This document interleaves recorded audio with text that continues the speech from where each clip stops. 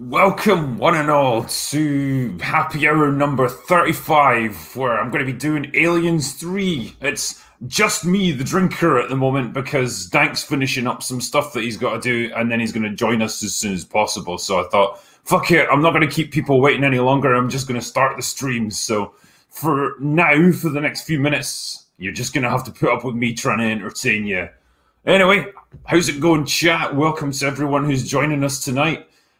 Hopefully it's going to be a decent stream because, man, Aliens 3 is a movie I've been quite interested in talking about. It's like the most controversial of the Aliens movies.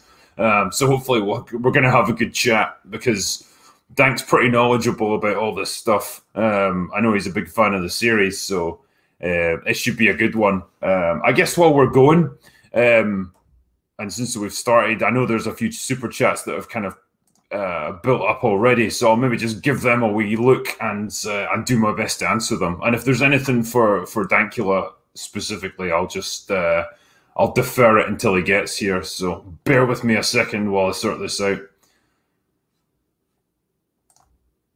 Right, here we go.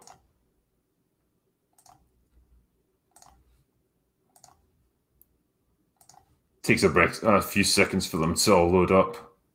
All right, here's super chats. Okay, so the first one here is from Charles Hurst for $50. So thanks, man. It says, I didn't really care for this film, but this conversation will be awesome. Have one on me. Thanks, man. I mean, hopefully it will be awesome. I'm looking forward to it, that's for sure.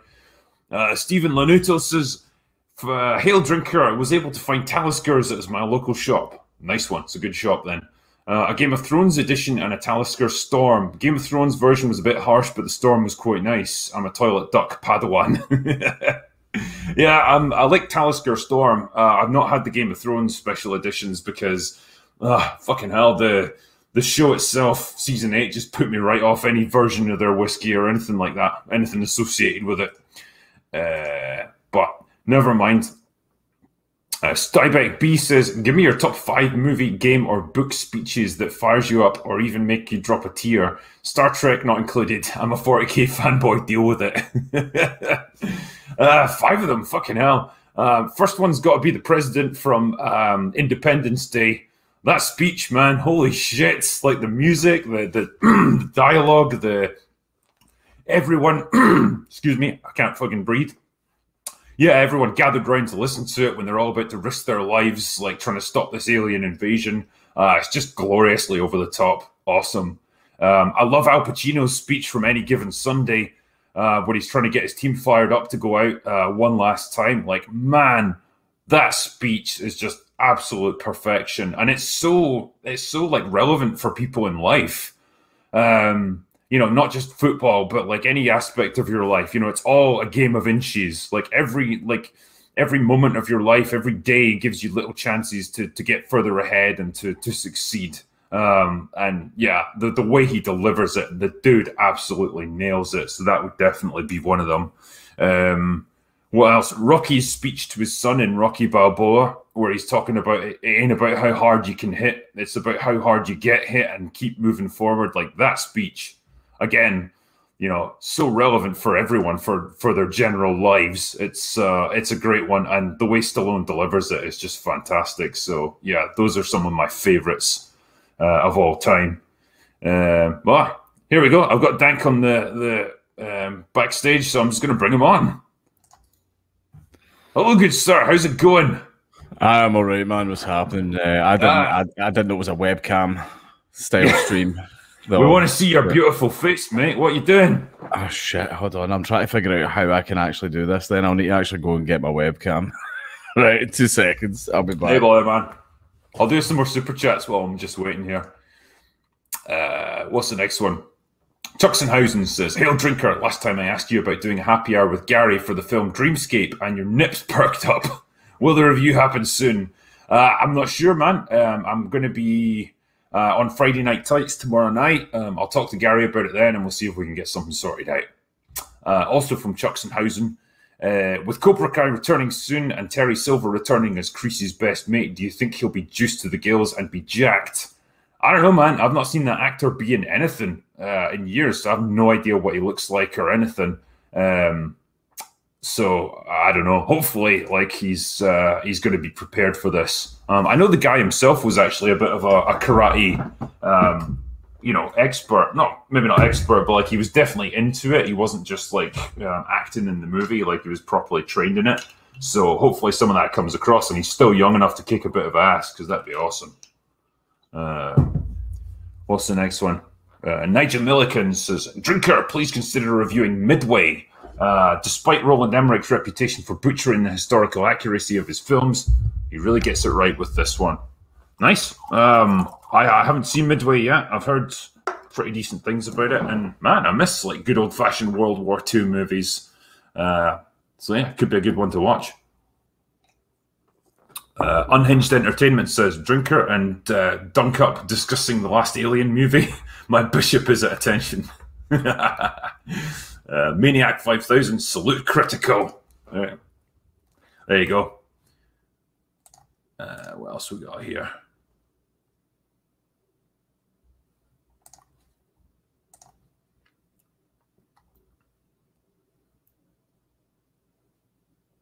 Oh yeah, there we go. Burns Cash gave me £2, so thanks, mate. Eddie from Outer Space says, "Sup, Alien 3 is good and everyone else is wrong." I don't know, man. We'll find out in the course of this stream, I think. Stuart Arbery says, "Money for Tatiana. Keep wanting to love Alien 3, but always end up beaten down by the end." Yeah, you're not the only one, man.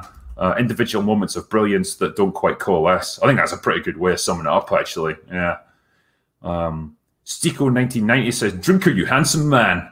Not guilty as charged. I want to start drinking whiskey. Any tips on how I should go about it?" Well, you put the fucking drink in your mouth and you swallow it. It's easy enough, man. I was thinking about getting a set, but I've come to you. Right. I mean, all seriousness, if you want to get into whiskey, then you probably want to start with something fairly mellow, like the Speyside malts or something like that, or Highland malts, but not like the Isla ones, because they're smokier. They tend to have a lot more peat content in the process of making them, so that's sometimes hard going for people. Aye. So you want something a bit smoother. So go for a Speyside malt to get you started. Hey, I can see you, man. Yeah, bonjour. I completely forgot, man. My head's completely up my arse.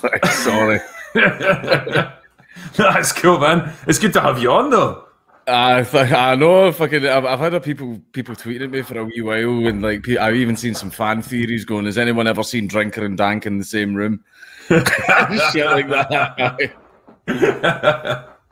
No, that's good. And I like you say, like people had been and said to me, like, "Oh, it'd be great to have you and Dank do a stream together." And I was like, "Fuck, I'll just ask him and see if he's up for it." So I'm glad you were. I'm down for it, man. I'm always down to chat about Alien because I've seen like 1 and 2 multiple times, 2 the most, but 3 is one of the ones that I haven't watched as much because it didn't really do it for me. Yeah. I think it's the same for a lot of people, man. It's I rewatched it just the other day for this stream, and it's still as I remember. Like it's a relentlessly fucking grim, dark, depressing kind of movie, and it just doesn't let up. You know, everything's hopeless. Everyone's going to die. It's horrible people in a shitty place getting killed by a creature, and I think they, I sort of get what they were trying to do. Take a step back from all the action-packed stuff of Aliens, because you're not going to be able to top something like that, and maybe bring it back more to the roots of just like this one creature kind of stalking people in a dark place with lots of corridors and stuff. Yeah. I think even with the way it was filmed and like the sort of the set design and the costume design and everything, like see how like Alien and Aliens, they felt like you would have no idea what decade they were from. Like a lot of people think that those movies were made much later than they actually were, because I think they were really ahead of their time. But Alien 3, you look at it and you just immediately go, "This was made in the 90s." Like you just know immediately. Like I know what you mean, man. And for a movie that was made on a decent budget and maybe 4 or 5 years after Aliens, the special effects are absolute shite. Like they look really cheap, and just, you know, honestly, that CGI, man, that CGI alien, like, oh Jesus, yeah, that's it. Because, you know, I know obviously when you've got a guy in a rubber suit playing the alien, you've got to be kind of careful how you do it. It's got to be very quick. It's got to be in the dark, so you don't see too much of it. But it works really well. Aliens proved that you can do that kind of thing really well. But then they obviously wanted an alien that was fast and agile, and they couldn't do that with a human person. And so it's this just like crappy combination of CGI, and it almost looks like stop motion animation. It's that jerky. It does, yeah. It's like, do you remember like the original Mortal Kombat movies? It's like that style of CGI, but it does just look terrible. But like, I think that having that sort of limit placed on it back in the original Alien movies is what made them good. Because see how, you know, the whole horror thing where the less you see of the creature, the scarier it is, because you only see little fleeting glimpses of it on the screen. Well, the original Aliens movies had to do that out of necessity, because they couldn't have the alien on screen for too long, because then everyone would go, "That's a cunt in a suit." But that helped them though, because we can only have the alien on for a wee flash, a wee split second, a wee 3 frames is all the alien's going to be on there. But that helped like with the fear factor of it. Whereas with this one, the alien had like a lot of screen time. But I think that was probably its downfall, because you just got an eye full of the shit CGI. Absolutely, and there's a few scenes where it's on the roof, like clinging to the ceiling, and you see it, and like it's lit by fire or something, so it's in full view, and it's obviously CGI, and it's just fake as fuck. Like it just, you look at it and it's like that's like something from a Sci-Fi Channel original from like the late 90s or something. You know what I mean? It's like that level of kind of crappy special effects. It just totally takes you out of the film, and it's such a shame. It does. I think it's because we were like, a lot of people were used to the nice natural, like, you know, the puppetry and the animatronic sort of alien, or like the big guy in the suit. People were used to that from the original Alien movies, and then in 3 they kind of just done away with all of it, and it just, I don't know, it really took a lot away from it. Like you've heard this phrase used before, where it was not a bad movie, but it was a bad alien. Aye. Yeah, I think that sums it up pretty well. Like, you know, the big issue that people have with this film as a follow-up to Aliens is, you know, killing off Hicks and Newt because they would have been inconvenient to the plot. And it's like, you know, straight away you've just wiped out the ending of that film, and you've kind of undermined all of that, everything that Ripley went through to save Newt. It's like, she just fucking died, like off screen, basically, and that's it. And then it's fucking. It was kind of weird, because Ripley, they messed with her character like a wee bit. There was a few things that I sort of noticed where, obviously, all the way through Alien 2, Ripley was hell bent on getting rid of the aliens. Like, fuck the aliens, fuck this, fuck that. Like, I have to warn people. Like, a part of me doesn't understand why Ripley didn't just immediately right away go, there was aliens, there was this, there was that, I need you to scan my chest. Like, see, I don't know why. Remember when she's telling the doctor to open up Newt's chest, and Ripley, for some reasons, being very aloof about it. Like, a part of me is like, why is she being aloof? Like, Ripley's usually right away, everyone needs to get to safety, fuck the alien. But then a part of me goes, is it because this was a company-owned place? Like, Fiorina Fury 161 was owned by Wayland. You see the Weyland-Yutani symbols everywhere. So a part of me thought, is she keeping her mouth shut in case she's worried that someone sends a message back home and then the company goes smashing? And like, which they did. They fucking got there immediately. Yeah. Well, it's interesting. They finally get the response really when she does that bioscan of herself, and it's like, there's one inside you. And it must have uploaded it to the company website or whatever, whatever they use. A part of that made me laugh was they talk about it in the film where they go, a supply train comes every 6 months and all that, and then as soon as like they get all the aliens here, the company is there in literally like 2 hours. It's like, man, like they're fucking there. But like go back to what you were saying about like it did. Like, another thing they changed about Ripley is she wasn't very, like, her focus was never on, like, relationships. There was never a love story, really, in Alien. There was, like, the sort of the background sort of semi hint at it. Like, see how you've heard the whole theory that in the original Alien, that apparently like Ripley had a sort of on-off thing with the captain. And all that shit. That's a theory that people threw around. And then there was obviously a little bit of a love interest with Hicks. And yeah, but it was very much like subtle. Two people that it's subtle. It's hinted at, and it's like, with Hicks, it was like, he's a protector for her and stuff, and it's like someone that she feels she can trust a little bit more, and maybe it might have led someplace, but obviously it doesn't. With this one, but yeah, she goes into Alien, she gets a fucking big shot, a fucking smack off the Doctor, and then goes, "Oh, hello there, Tywin," and fucking pumps him. I don't know, that didn't feel very Ripley. I don't know. If you think about what she's done and all, like, she's just buried Newt and Hicks, right? And she's watched Newt go through a gruesome autopsy. She's stuck on this horrible prison planet. There's really nothing for her to look forward to in life or anything. And she's just like, yeah, Charles Dance, yeah, you'll do. Want to fuck? Because it's been a while for me. It's been a while for him as well. Like, to see, I shouldn't laugh at this, right? But it was a funny scene. You know how the attempted rape scene? Yeah. But it was the bit where they pull her over the railing and the guy stands behind her and it's like he's psyching himself up for it. And then when he puts the goggles on as if he's about to go, "Witness me." Because you even see him go like, like he's going to take a running thrust. Like fucking. And then your man comes in and beats them all up with a pole. And he's like, "I just need to educate the brothers." Yeah. Dylan was the man of the match for me in this movie, like, for sure. He's cool. Like, he's definitely got that edge to him where, he's a convicted rapist and all that. And he straight up tells Ripley that. And there's times when he looks at her like, well, we can make an exception for you. He felt like an Alien character. Aye, but he comes good, and ultimately he's a decent man, and he sacrifices himself to help kill this thing, and just really well acted, well drawn character. I really like that guy.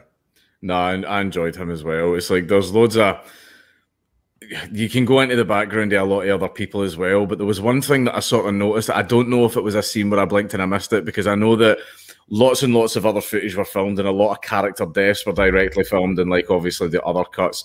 And then remember how the accident that happened when they were laying the trap with all the flammable shit? Aye. That was sort of used as a big excuse for, if you don't see the character after this, then assume they died in that explosion type thing. And it was like, but one thing that I never understood, remember the wee guy that got, I forget his name, but he gets sealed away in the bed in the straitjacket and he had the face covered in blood and they suspected him of killing the guys. Like, what happened Paul McGann's character, aye. Yeah, that was the part where I'm sort of like, wait a minute, did he get resolved? Because he wasn't in the tunnel laying the flammable stuff. So what happened to him? Like, I don't know. I don't know if I looked at my phone for 2 seconds and I must have missed it or something. But how did his story get resolved? It didn't, and that's exactly what they did. They just, their cover was like, right, a big explosion went off, loads of people got killed, and if you don't see that guy again, you can just assume he got killed there. I always assumed he got killed in the infirmary because he was strapped to a bed and the alien fucking came right into the room, so you kind of assume it would have just killed him as well. Well, I watched that scene because I watched that because that has the famous that famous like fucking still of like Ripley like that with the alien, like that's a famous bit. So like I always make sure to watch that part. The alien just immediately leaves. Yeah. And that's how I'm kind of like, what happened to him?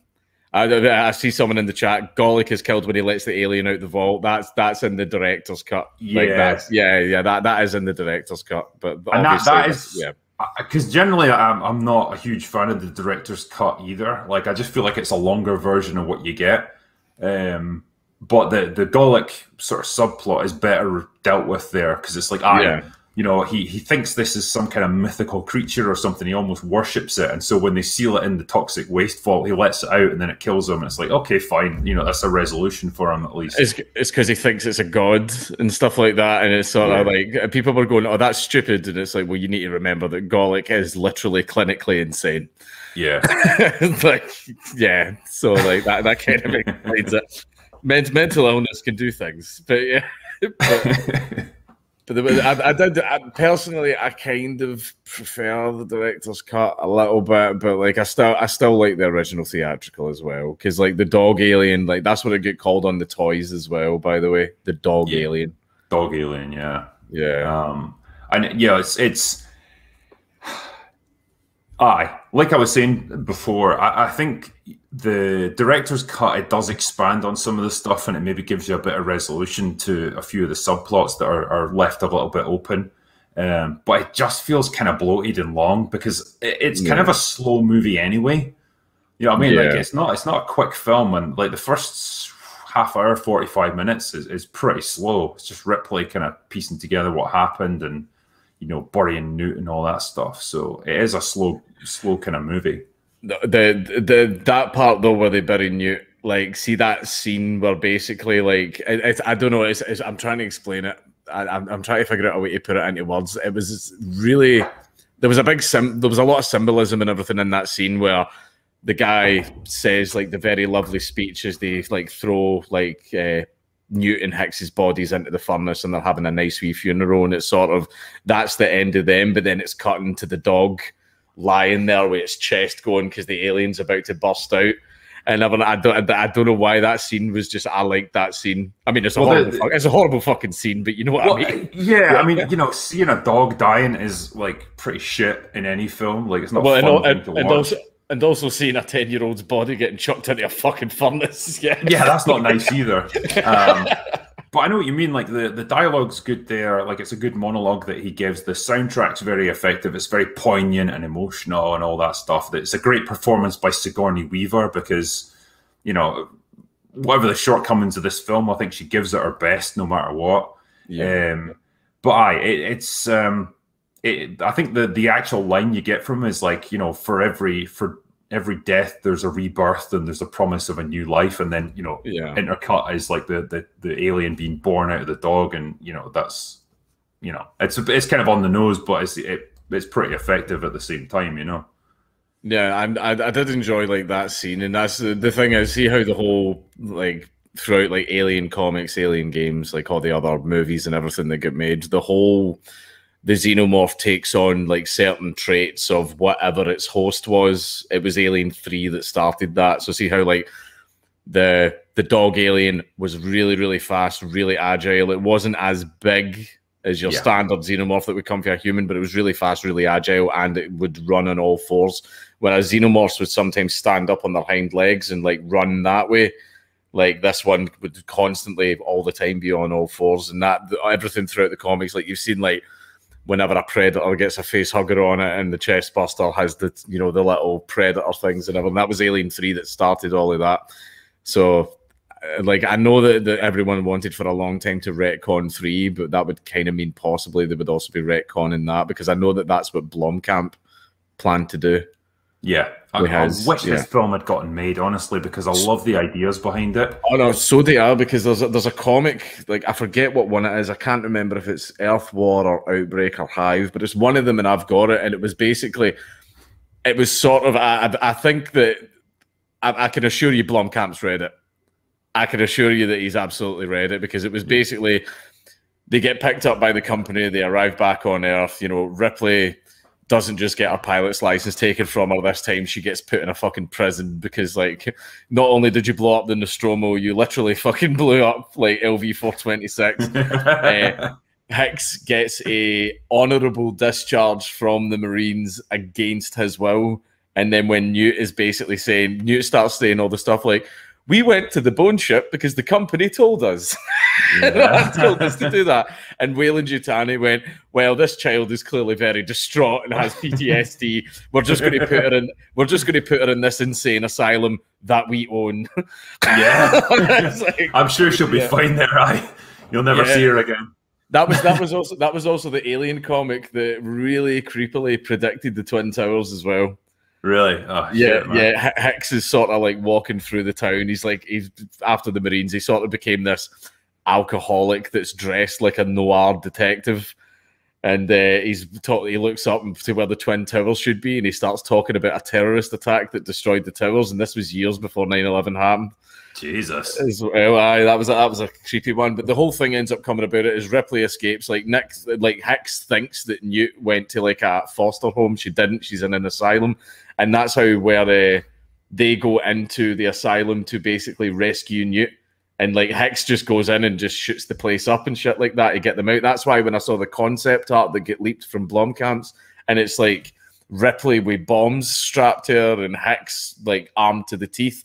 I seen that scene and I went, is that what they're doing? Is that the plan that he had going in there to like rescue Newt from the insane asylum? I don't know, but I was just seeing lots of similarities between what Blomkamp wanted to do and that story. But he's absolutely a guy that I would trust to do an Alien movie. You know, the style of direction that he's got, and if you look at things like District 9 and stuff, that would fit well into the Alien like universe, the aesthetic of it. Yeah, I think obviously like stylistically, like I think he would stay quite true to it, because I know that he's very well known for using like this hyper realistic CGI like in District 9 and stuff like that, and it was the same type of stuff they used in Elysium and Chappie and all that as well. But like I think that maybe, even though we were just bitching about the shit CGI in Alien 3, like, would that level of CGI work with Alien? Like, I think obviously doing like a sort of aliens are kind of machine-like, sort of. I don't know if it would work. I guess well that's a problem. We can theorize all we want. We're never going to fucking know now. I know. and it's the same with this movie as well, where it's like you see the original draft of the story, that the first sort of script that they produced, and it was going to be something completely different. It was going to be like a two-parter, where the first one was going to focus on Hicks, and it's like he gets separated from Ripley. Like some weird terrorist group gets their hands on alien eggs, and they're planning to release them because they're wanting to like make demands and stuff. And then that's another Alien comic, by the way. That storyline, that's another one of the old comics. Yeah. And then he has to take them on, and then at the end of that, Ripley shows up, and then they have one big epic, movie, the fourth one that was going to resolve all of it. And that could have been amazing. Like, I love that concept. It's so much more interesting than this like grim, dark, bleak, hopeless kind of movie that we've got. Yeah, it's like I did like Alien, the first one, for like the suspense, the horror and stuff like that. Like I really enjoyed that. And then the Aliens, like the second one, it was very Cameron. It was like. But I enjoyed the absolute shit out of that, because you had your standard scary horror, and then after that you had your horror but / like action movie and everything. And like loads of people agree that Aliens is the best one out of the whole franchise. Like that one's excellent. I fucking love Aliens. I've seen that one so many times. There's not many people that would argue on that one. I mean, I definitely, because I did Alien with Robert Meyer Burnett, like, and we had a good chat about that, and really came to appreciate like the subtleties of that film, and like the suspense, like you say, and just how they made great use of every kind of technology that they had at the time, like the late 70s, man. And it looked great even today. So I like how back then it's the old like green DOS screens and all that stuff, man. And they're like, this is what computers are going to look like in 2152. Man, like, but that's the thing. That's the thing is like, even they've still kept that like in the movies, and that's now part of the Alien aesthetic. That's why when you had Prometheus and all that stuff as well, and they had like some technology like that to sort of try and keep with the aesthetic, but then they had all this futuristic stuff. I was like, no, I don't want that. That's not. You want it to be really like simple and like robust and effective, because that's what they would want in spaceships and stuff. It's designed to be like used by folk who are like working class. They're space truckers, so it's not meant to be like magical holograms that you can just manipulate with your hands and all that. Alien technology. You look at it and know that it has 4 kilobytes of RAM. Like, you almost expect modem noises when they're like trying to connect to the network. Exactly, but that's part of the aesthetic. Like that's the thing. Dated technology. No, that's part of the Alien aesthetic. That's what we like. That's what gives it its theme. Yeah. Yeah, I'll definitely give credit to the first movie for that. Like you see the bridge of the Nostromo, and it's not this sleek kind of Star Trek-y place at all. It's all just like old-fashioned switches and stuff, and like everything's just very solid, and it looks like it's been used for decades. You know, it's just I love it. I love that look. And scrap heap challenge. Aye, exactly. Yeah, yeah. No, the Alien did create like its own aesthetic. Like, see how when they made the game like Alien Isolation, it had been a very long time since we actually had a good Alien game. Alien Isolation stuck like 100% true and pure to like that aesthetic, the old technology, like everything, like all the technology, even though they were literally in space on a space station, all the technology looked like it came straight out the 70s and 80s. They didn't budge on it, they didn't shift on it, and that just made it better. That makes it feel like an Alien game. Yeah. No, you got to respect it. Like, you know, with Alien 3, like, I have to say, like, even right off the bat, like, you know, when you get that first scene on the Sulaco, and there's like an alien egg that's just randomly sat there in the middle of the cryo bay. It's like, you know, straight away you're thinking, how the fuck did that get there? Did the alien queen just go down there and lay it or something, and we just didn't see it happen? There's loads and loads of different theories, right? And the theories that people have, right, is people were saying, like, one of the theories is, oh, the company put it there. Why? They would just take it back to Earth. Yeah. It's like, no, why would they do that? They would take it straight back to Earth. So it wasn't the company. People were saying it was the Queen, right? But the Queen, like, you seen her chasing after them in like Aliens. Like, she came up the elevator, like she was chasing down the corridor, and like she came out of the dropship, and that's the bit where she fucking like yeets Bishop with her tail and then rips him in half and everything, which is a fucking excellent scene, right? It's horrible, but it's an excellent scene. Well, it's just milk spraying everywhere. It's great. and then that's when you get the amazing, you know, the heavy loader like fight scene and everything, which is just iconic. But basically, when you saw where the eggs were located in the intro to Alien 3, there was no other aliens. There was, some people have said, oh, maybe a xenomorph jumped onto the dropship behind the Queen and just sat there like holding the eggs and stuff like that. And I thought that was kind of silly, but some people sort of thought it was a little bit viable because maybe the aliens knew the hive was about to blow up, and what matters first and foremost is the survival of the hive. So the Queen maybe like got another xenomorph to like stick a couple of eggs like on the dropship as she was jumping on, but like, when did that happen? Does the timing work out? I don't think it does. I think it might have just been lazy writing. Just there's two eggs that managed to find their way to the Sulaco. How did that happen? Don't worry about it. I think that was the extent of it. I think I've heard people say that Bishop done it. You know, he like went down into the nest before bringing the dropship down because it seemed to take him an awfully long time, and he took that up to the Sulaco. For, you know, transport back to Earth, because he seemed to be very interested in the face huggers in Aliens. So maybe, like, you know, he did have a bit of an ulterior motive. Again, it's pretty sketchy and it's pretty debatable how much time he would have had to do all that. I think, like you say, they just, you know, they needed to have an Alien movie, and so they just like flung it in there. It's like, there's just eggs there. Don't question it. Just move on. Yeah, you know? that did feel a little bit silly. But it's just like, but that's the thing is, like, see if the company had detected them there, they would have rerouted the Sulaco straight back, like, instantly. Yeah, they would have brought it straight back right away. That's why the company theory, like, that's not true. The company would be like that fucking nice, and just like Fury and a Fury, they would be there in 2 hours. Man, like, gives me that. They also there must have been more than one as well, because one of the facehuggers impregnated the dog to produce the alien, but another one impregnated Ripley. Yeah. So it's either that or like they can somehow do it twice or something, which they couldn't do before. But yeah, that's a facehugger does it once and then it dies. Like exactly, that's as soon as it impregnates someone, the facehugger falls off and dies.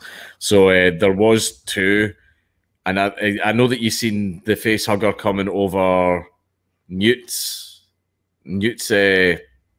what was it? Cryo chamber. You see the first facehugger come over her, but it doesn't look like they got anywhere near her or Hicks. Now I know that they checked inside her, but they didn't check inside Hicks. I know that Hicks got impaled whenever he crash landed, but it could have very well been Hicks. But they believe that, see, because like there's this whole magical science that's never really explained about how facehuggers can keep their host alive. They keep the host alive, right? But then that's how Kane managed to survive, like, you know, in space with a facehugger on him, even though it managed to get through his space helmet. But like, it turns out that in those little, you know, the wee flappy pads that you see at the sides, just looks like just seems like two big fucking balls hanging off the face. Yeah. You see them puffing in and out as if they're puffing air, like, or whatever, into their host. But then I'm like, how does the facehugger know what its host breathes? And also, how have you just got like this oxygen factory? Yeah. And your two little ball bags hanging off the side of your body. I mean, that's another thing. And throughout the Aliens universe, that's just been a whole, don't worry about it. Yeah, like type thing. But it's one of those things you can't analyze too much. But yeah, like I can totally get when it's brought when they bring you know, Kane back into the ship. And okay, there's a breathable atmosphere, so it obviously understands, well, this is what they breathe, so I need to supply this to him. So but like when they're out on the planet's surface, it's just, you know, that can't support life. So it's like, how does that keep them alive that length of time? Yeah, you got to just let that one go, I suppose. It's a weird one. Like, there's loads of other stuff that does like get explained, like through comics and stuff like that. Like, apparently, like aliens communicate with almost a type of sort of telekinesis, magnetism type shit. But apparently, like that was the thing as well, is that aliens, it works a lot like ants, because the original concept for aliens was ants. They were going to be ants, just giant ants. And then they hired Geiger, and he just went, I'm going to make them big, rapey, phallic things, and they're going to rape people. I need their head to be long like a big dildo. And then, like, that was it. He made all his work like really phallic and all that, man. And then it's like, so what does the alien mean to you? It means rape. And he goes, we're going to, and they're like, oh yeah, when the alien like implants its embryo, and he's like, use the term impregnates.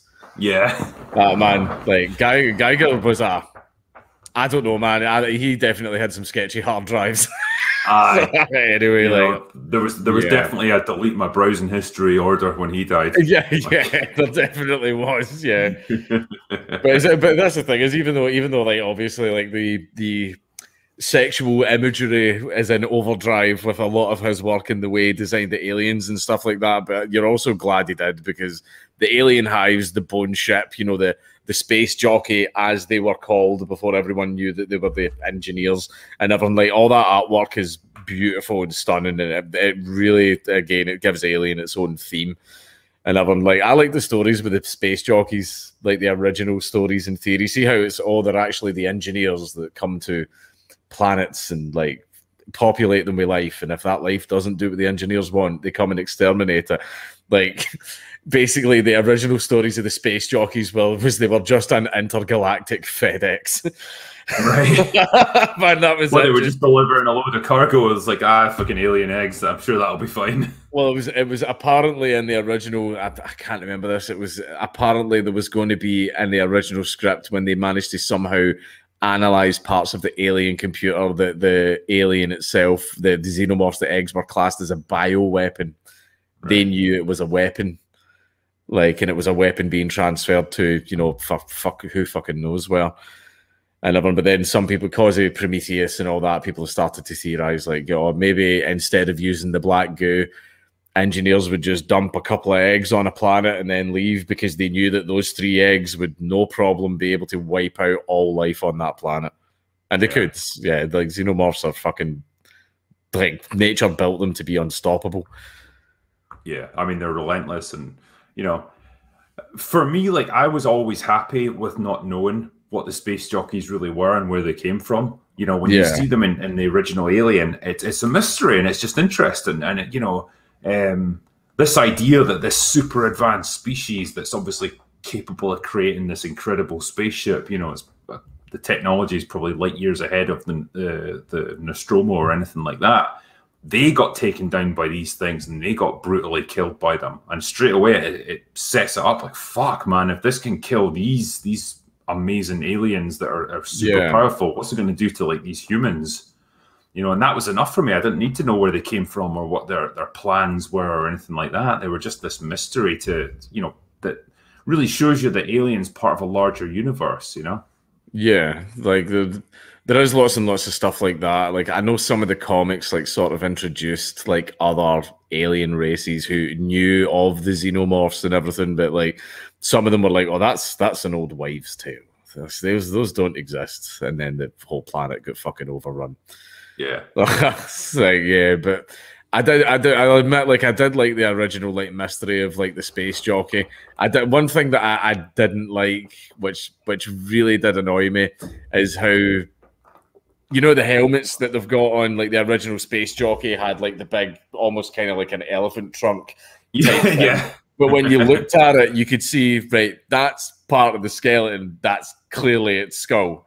And then Prometheus and all that sort of went, oh, no, we just happened to make our helmets look like that. Like, it is fuck off. So like, fucking lame. And then when you see what they are underneath, it's just like it's just basically a big guy in a mask. You know, like a really shitty looking prosthetics. It's like, what it was before was interesting. It's like fetal alcoholism stung by bees. Yeah, like basically, like that's what they look like. We are the greatest, mightiest race in the universe. Like, aye, all right, pal. You take the short bus to school, don't you? And the windows in your house are spotless.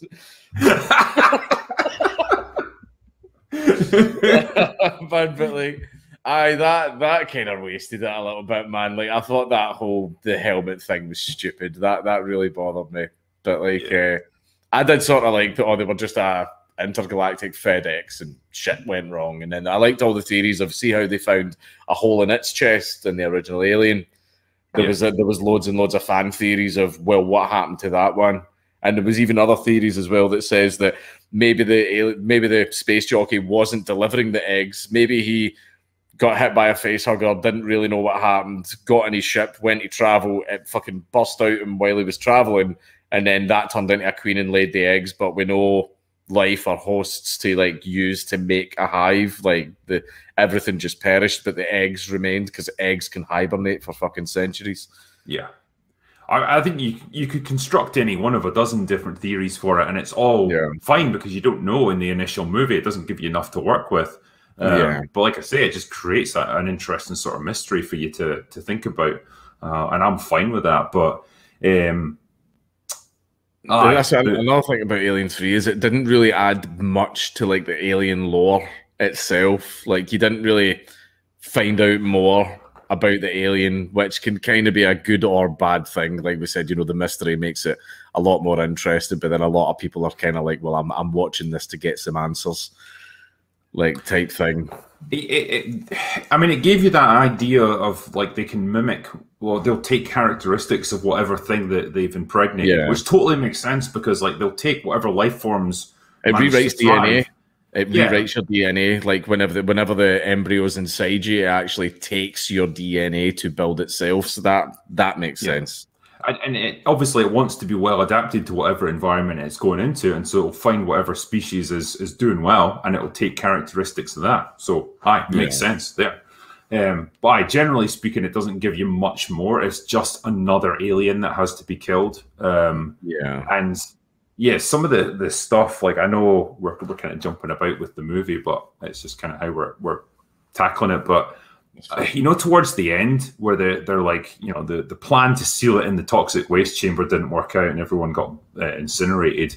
So their new thing is like, right, we're going to put it into like a lead chamber, and we'll pour molten lead on it. And so we've got to like lure it into this big trench almost. And when we get it in there, we're going to fire up this piston thing that's going to push it right into the lead chamber, and then we can just drop the lead on it.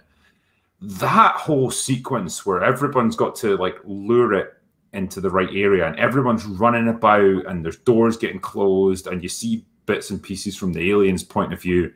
I had no fucking idea what was going on. I didn't know if they were getting close to their objective, or if they were still just a million miles away from getting it sorted.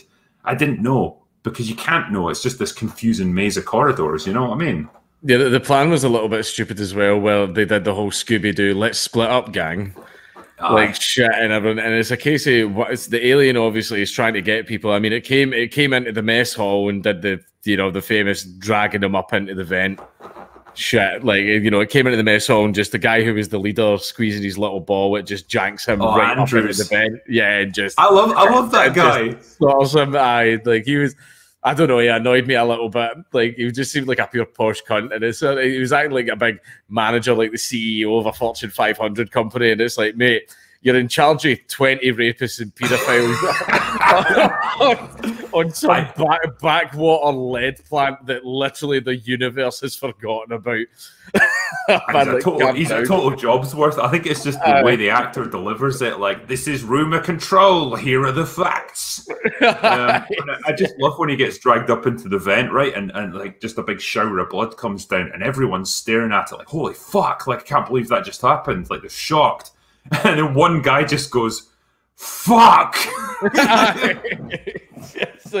like the alien obviously doesn't give a fuck how many of you there are, right? So why don't all of you just go and wait all in the one area? Then when the alien comes in, you all dart out the doors and shut the doors behind you and seal it in there. They could have done that, because the thing that annoyed me is seeing that little area, there was literally like, I think it was 6 or 8 doors in that little area. It's not like they couldn't get out. Whatever entrance the alien comes in, you go out the 5 other ones and shut the fucking doors behind you. Like that was so annoying. That was fucking stupid. Yeah, and I think it was a dumb plan.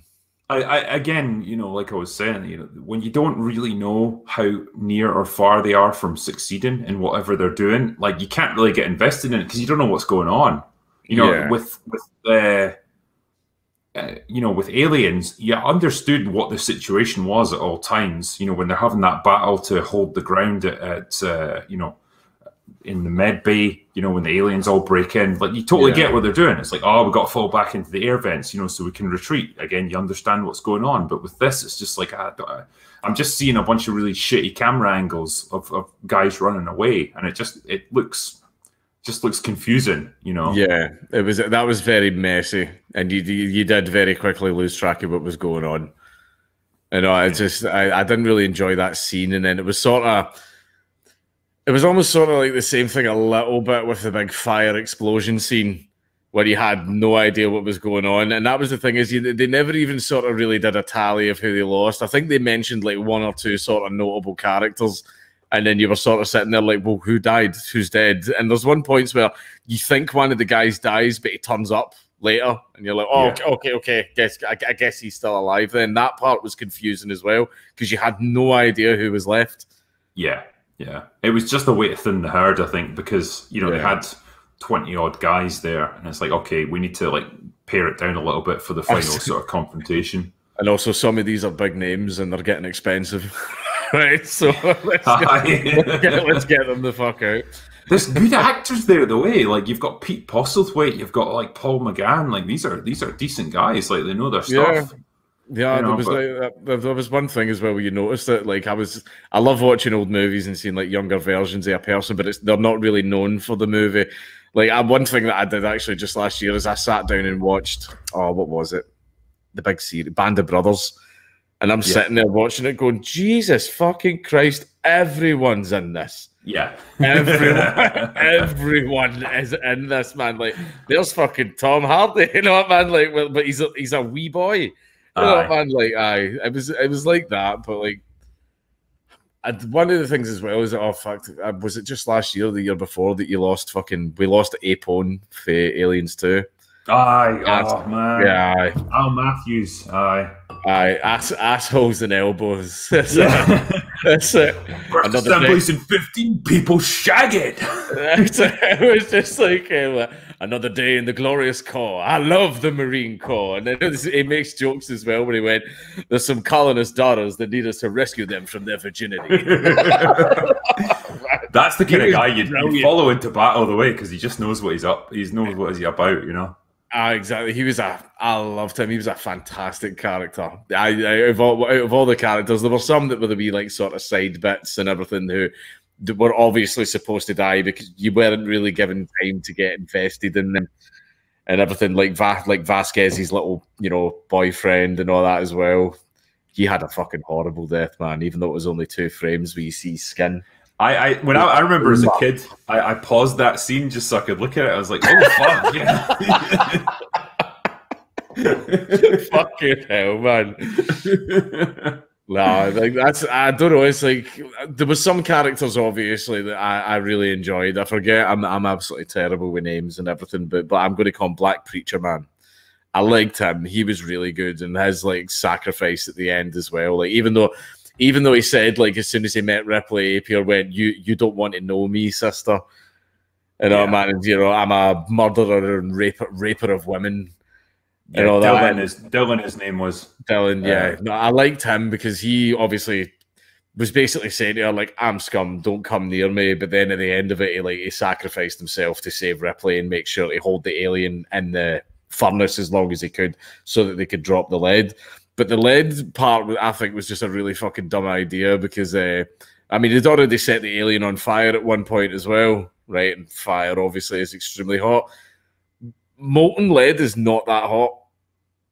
It's not that lead hot. will melt quite easily. Like yeah, molten lead is like not that hot. So that's why when the alien sort of like jumped out, I was like, well, of course it did. That's kind of dumb. And then a nice cold shower is what kills it. Aye, yeah. It does set that up a wee bit because, like, you get the bit with the fire earlier in the movie, and they set off this. You see the bucket just. Yeah. So you do get that, but it's like,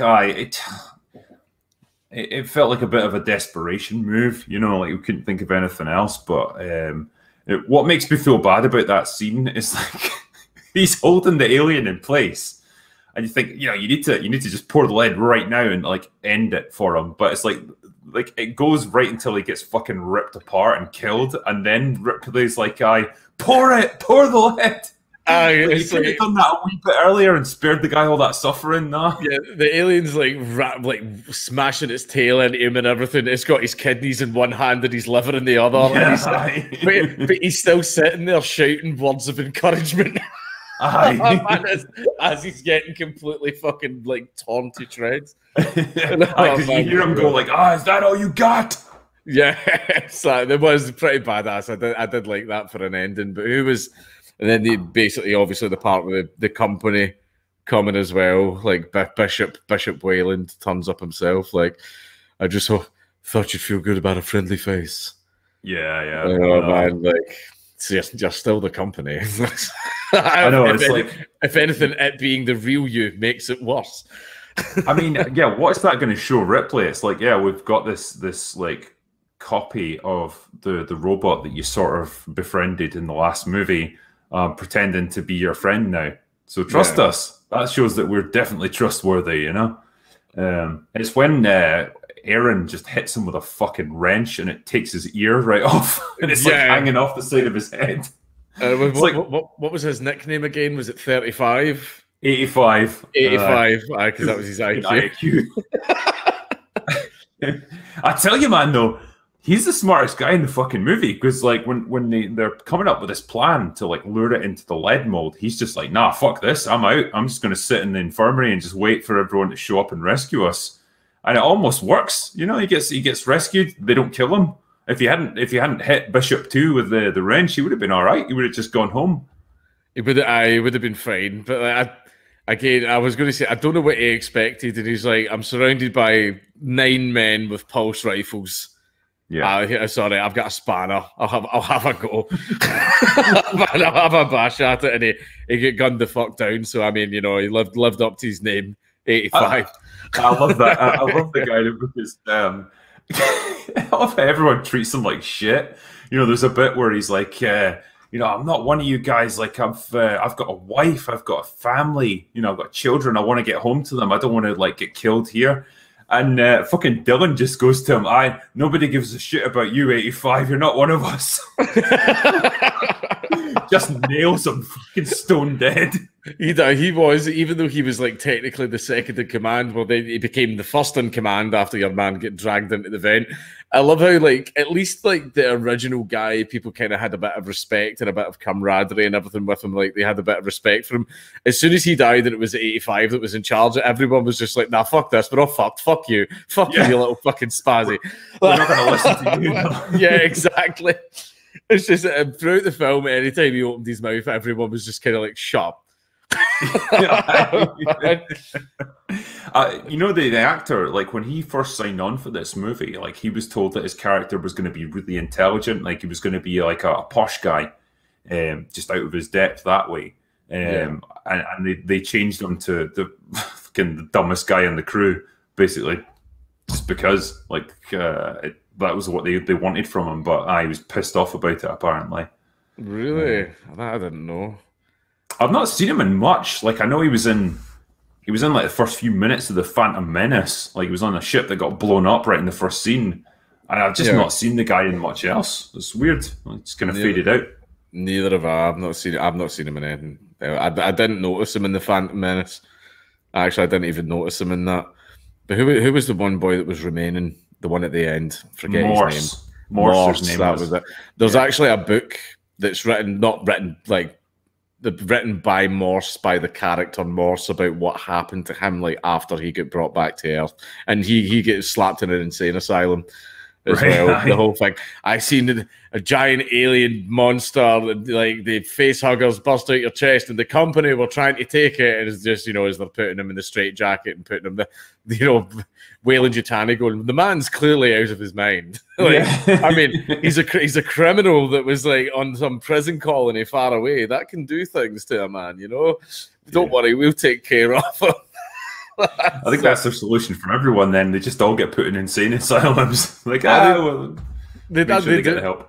And the thing, they do that all the time. Like, bear in mind, like, Weyland-Yutani isn't even a mega corporation. They're like an ultra corporation. They own like everything. There's so much stuff that they're in charge of. Like, you know, the alien universe is pretty ANCAP, but there is still somewhat of a government that Weyland-Yutani is quite scared of, which is why they still try and keep everything like really secret and, like, you know, don't let them know about what they're doing. But like, this is the thing, is like, they plan to use obviously plan to use the xenomorph as a weapon. So they were going to have to announce it at some point. Yeah, like, you know, it's the Xenomorph Model 2 or something, you know, like it's the latest thing in alien mega kill technology. the UN and NATO are like, where the fuck did you get that? And I don't worry about it. Yeah, it's fine. Just don't ask us any questions. It's weird. They're very much the umbrella corporation of like their time, you know.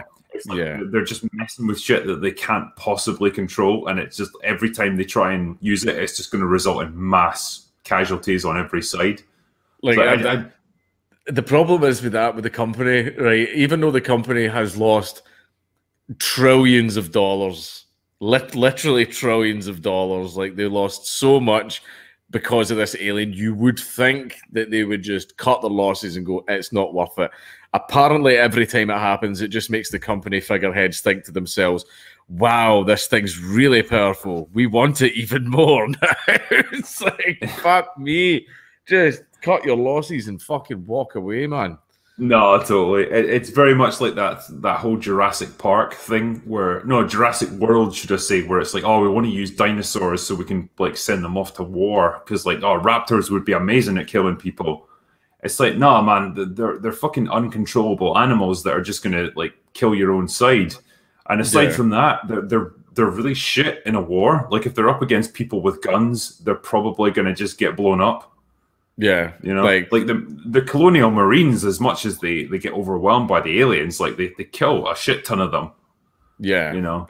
Although that was one of the things as well. Is, you know, one of the I spoke about this a little bit on Twitter. Like, one of the themes that runs through Alien a lot is mankind's hubris.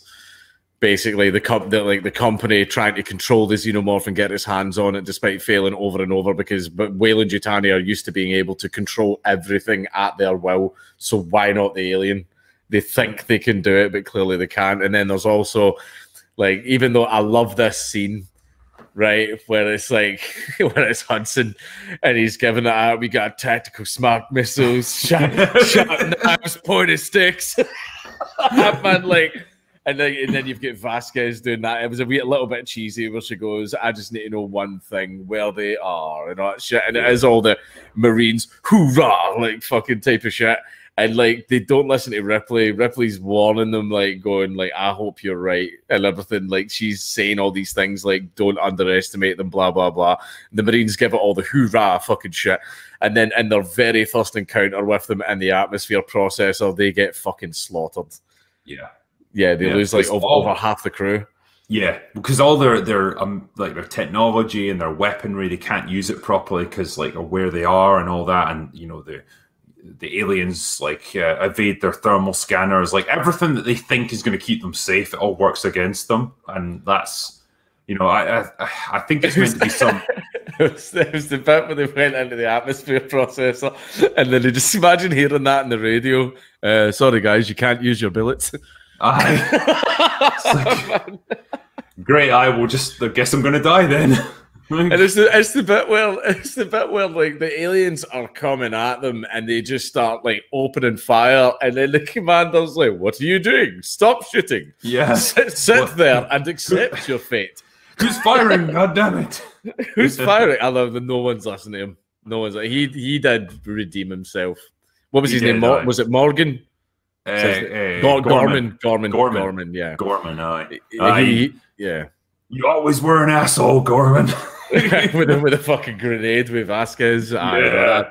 He did redeem himself a little bit, but he was an absolutely useless shite. But that's the part that didn't make sense, where the company can sort of use, the company doesn't exactly control colonial marines. They are a branch of the government, you know, just the same as like any other, you know, like the Army, Air Force, etc. The colonial marines are a branch of the government.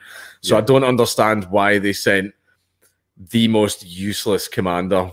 Like even when they're going in, they're going, "Oh, how many combat drops?" And he goes, 2, including this one. Yeah.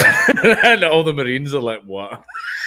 Yeah. Man, fuck. I mean, it could just be that something like that was just sheer bad luck. Like they got lumbered with a shitty, you know, lieutenant who's just not experienced or whatever, and that's just how it goes. But it's like that combination of different factors that just takes away all their advantages, and then they're just left fighting for their lives. As far as I understand it, it was always meant to be some kind of metaphor for conflicts like Vietnam or whatever, where you go in overconfident, thinking that your superior firepower is going to save the day, and that you find yourself, you know, up slapped against around by a bunch of rice farmers. Exactly, yeah, like something you just didn't predict, you weren't prepared for, and you end up like in the fight of your life as a result. And that's what the movie kind of represents, as like hubris, exactly like you said, on the part of like the military. Yeah. You know, I think they can overcome anything, and they can't. You know, but it's like they obviously had learned something from that, because when you see right at the end, you know, the guys that come in with the pulse rifles, they're all decked up in armor that's meant to protect them. I guess it's meant to protect them from like attacks and the acid blood and stuff. And that's why when I seen the white overalls that they were wearing, apparently someone said something, but apparently there's a special code that actually gets used. It's a special type of like plastic coating. It's called a BF something, and like basically in chemical labs and stuff like that, they have special containers marked like that to say this is acid proof, like you can use this to store acid. Apparently similar markings were on the white overalls. Like, so basically like Weyland-Yutani actually did come kitted out. They brought a cage as well. That's gonna fucking hold it. And the bit that made me fucking laugh, man. Did you see the guys coming in with like the long things with the circle wire on the end that they use for stray dogs? I'm like, good luck, pal. Fucking have at it. Is it like this is your first day and you're the guy that they're all playing a prank on? You're not bring that, mate. Send the wee scrub in first. God. I mean, fucking hell. Yeah, I just love when one of them shoots Morse as well for no reason. Just shoots him in the leg. Pans him through the leg, but then Bishop like panics and goes like, "No, stop!" like that, because he's so terrified that something bad will happen to the fucking alien embryo. Yeah, yeah. You know, when I think about that scene, right, it's kind of a shame because it's obviously meant to be really poignant and emotional. Like it's Ripley sacrificing her life, you know, to end this thing. And it just always felt so unnecessary when the chest burster like explodes out of her while she's falling into like a pit of molten, you know, steel or whatever it is. And she's got to like grab it and hold it in place. Like, you little fucker, you're coming with me. Yeah. It's like, I didn't have to do that, man. It's just like too much.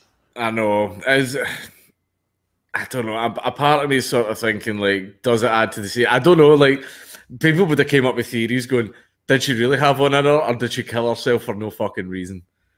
Right. Like that. I don't know. Like, I did think it was sort of...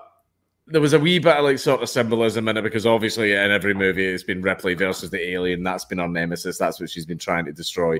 She even teamed back up with the company to try and destroy it, even though because the only thing she hates more than the company are the xenomorphs for killing her crew.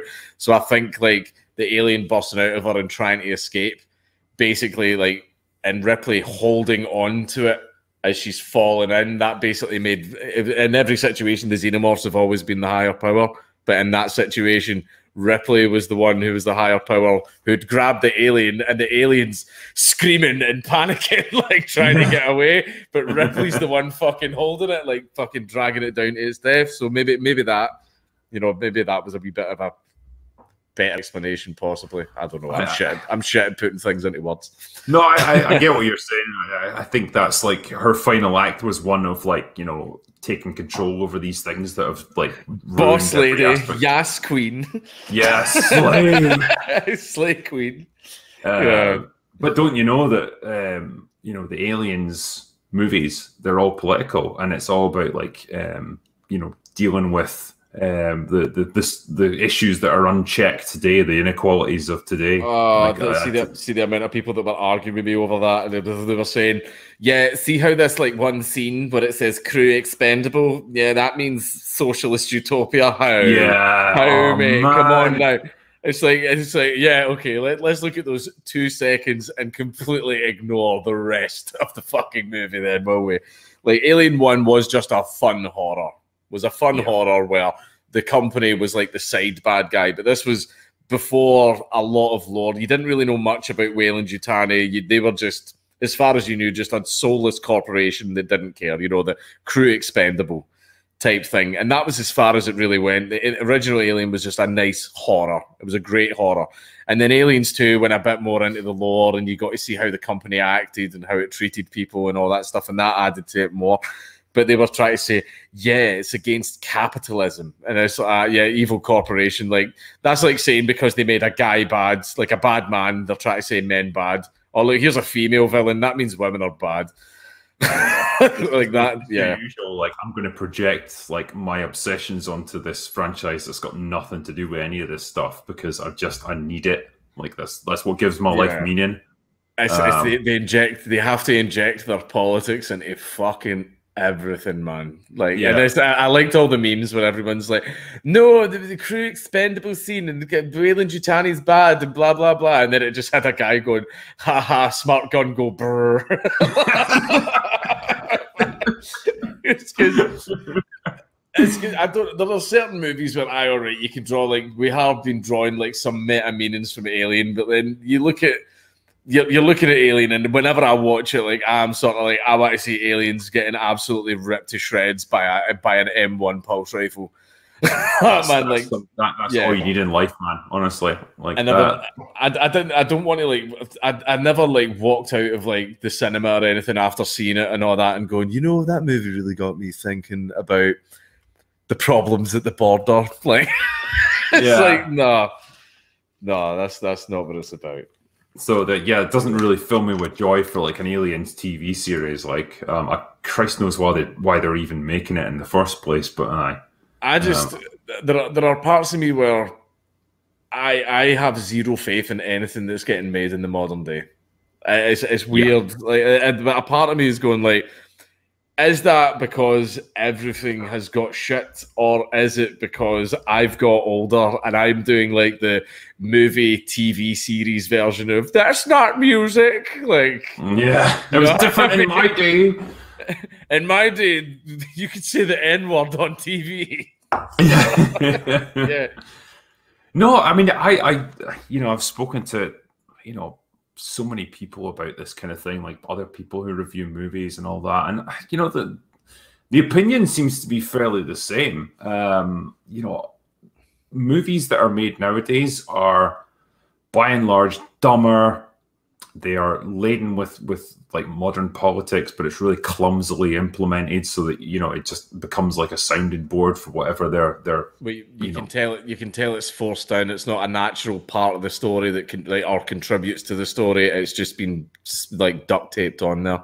Yeah, exactly. And the result is it sucks all the fun out of everything that you're watching. When I've done streams like this where we've talked about older movies and we watch things like Beverly Hills Cop or something like that, where it's just fun. It's not trying to push an agenda or anything like that, and it's irreverent, and it's it uses the N-word, all that stuff, but it does it like unapologetically, and it's just a fun experience as a result. And you don't get that nowadays. All that enjoyment is sucked out of things. That was Tarantino was actually.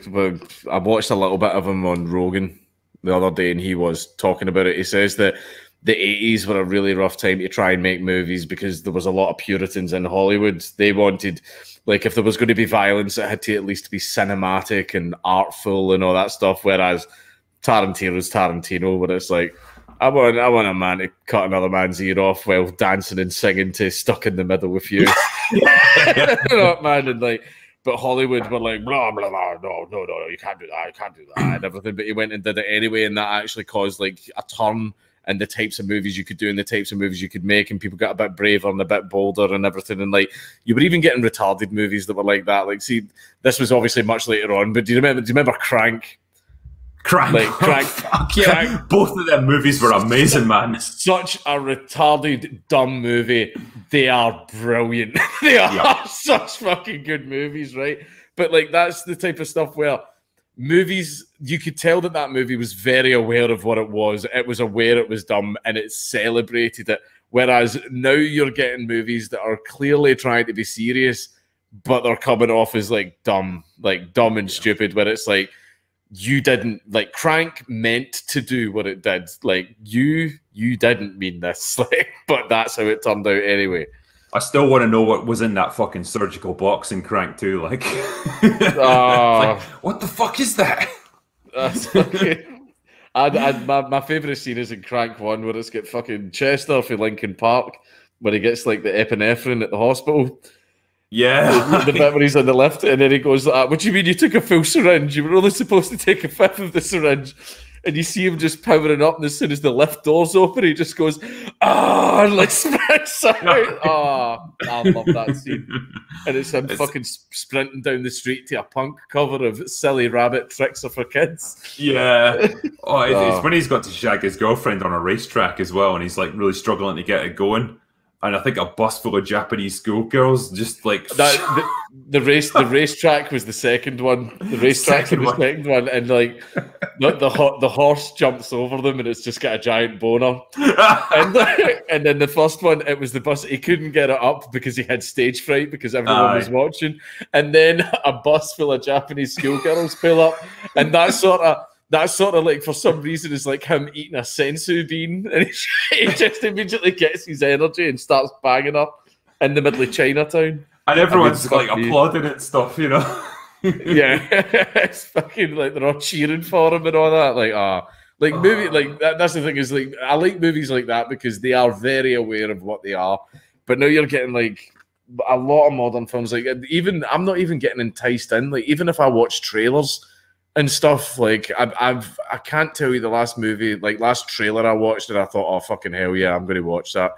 Like, I sit and watch trailers and I'm just like, that looks shit. Yeah, that looks absolutely terrible. And especially when it's movies that, you know, either it's a remake or it's like a continuation of some franchise that you used to be fond of. Like, I just approach them now with dread because I'm like, how badly are they going to fuck it up? Like, how much are they going to disown like the characters and all that stuff? And it's just terrified of the new. I'm terrified of the new Alien series, basically going like that. Do you know how hard it is being a gay black man in the colonial marines? Yeah. It's like I'm terrified of shit like that because shit like that, it contributes nothing to the story. Yeah, that's what I'm worried about. See, when shit like that's like completely fucking shoehorned in, and you can always tell it is. You can always tell it is. You know what I mean? Like fucking what was it that someone said? Like, despite making up just 10% of the population, homosexuals account for over 50% of all TV and movie characters.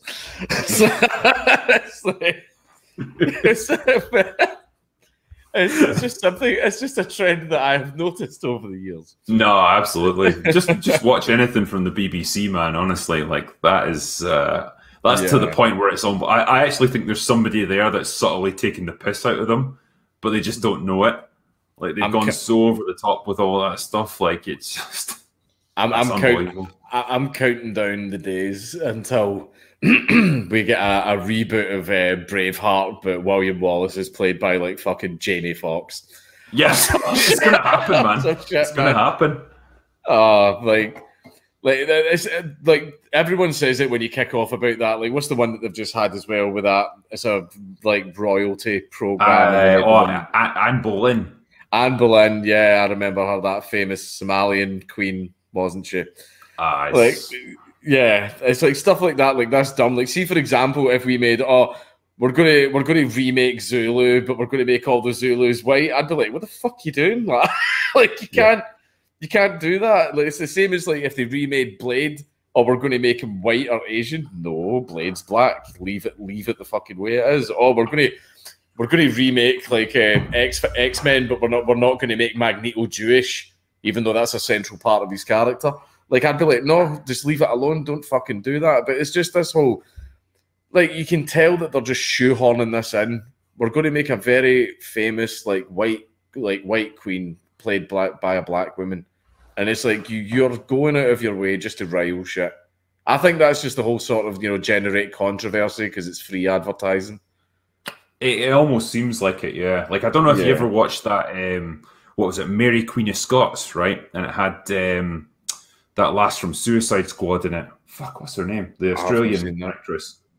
Well, anyway, it's about Mary Queen of Scots, obviously. And one of the royal kind of ambassadors from England is a black guy, which absolutely wouldn't have happened back then. It would have been ridiculous. But like, apparently the director was just like, yeah, I don't want to work with an all-white cast. I want to have a bit of diversity there. And it's like, yeah, but you're making a historical drama. Like, you understand you're meant to be somewhat accurate to what happened. She's like, yeah, I don't care.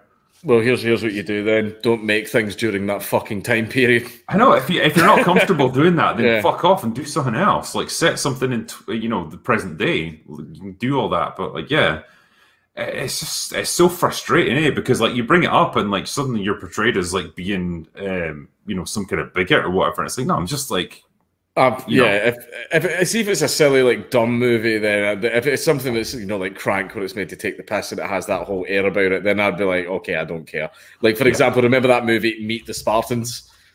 Yeah, exactly. Something like that, yeah. Yeah, there was black people in that, and I'm like, man, I cannot believe this movie is not historically accurate, said fucking no one. Yeah. Right? So, like, see if it's like that, then I don't care. But see if it's for a certain period in history. Like, say, for example, if they made a movie that was just about Zulus, because I've read that people have sent me a lot of Mad Lads, like, recommendations, and the Zulus have done some fucking mental shit, by the way. A lot of it is worthy of a movie. See if they made a movie about Zulus and they started casting like white people as the Zulus, I would tell them to get to fuck. I'm not interested. Yeah, the thing goes both ways, 100%. And like, you would just know, like, you just be faithful to like the real accuracy of what happened back then. It goes both ways, but the problem is that the other way just doesn't happen. Like, no director or producer is going to like see if a roles are clearly up. Like, no producer or director or anyone in Hollywood is going to do a Nelson Mandela biopic and cast Ethan Hawke. Yeah. Right? Like, no one's going to do that. Nobody's going to do it. But I mean, like Malcolm X played by Tobey Maguire or some shit like that, right? Yeah. Like, that's not going to happen. But whereas they'll do it the other way around because I don't know, they go, haha, this is funny. And it's like, well, I thought movies were supposed to make money. If you're pissing loads of people off, like the amount of times where I see that shit and go, I'm not going to watch that. I'm not going to watch it. Yeah, because it's not worth it. And it's the same with, when they were talking about, say, recasting James Bond after the next movie. And it's like, well, we could have Idris Elba play it, or we could have like a woman do it. It's like, yeah, but that's not the way the character's written.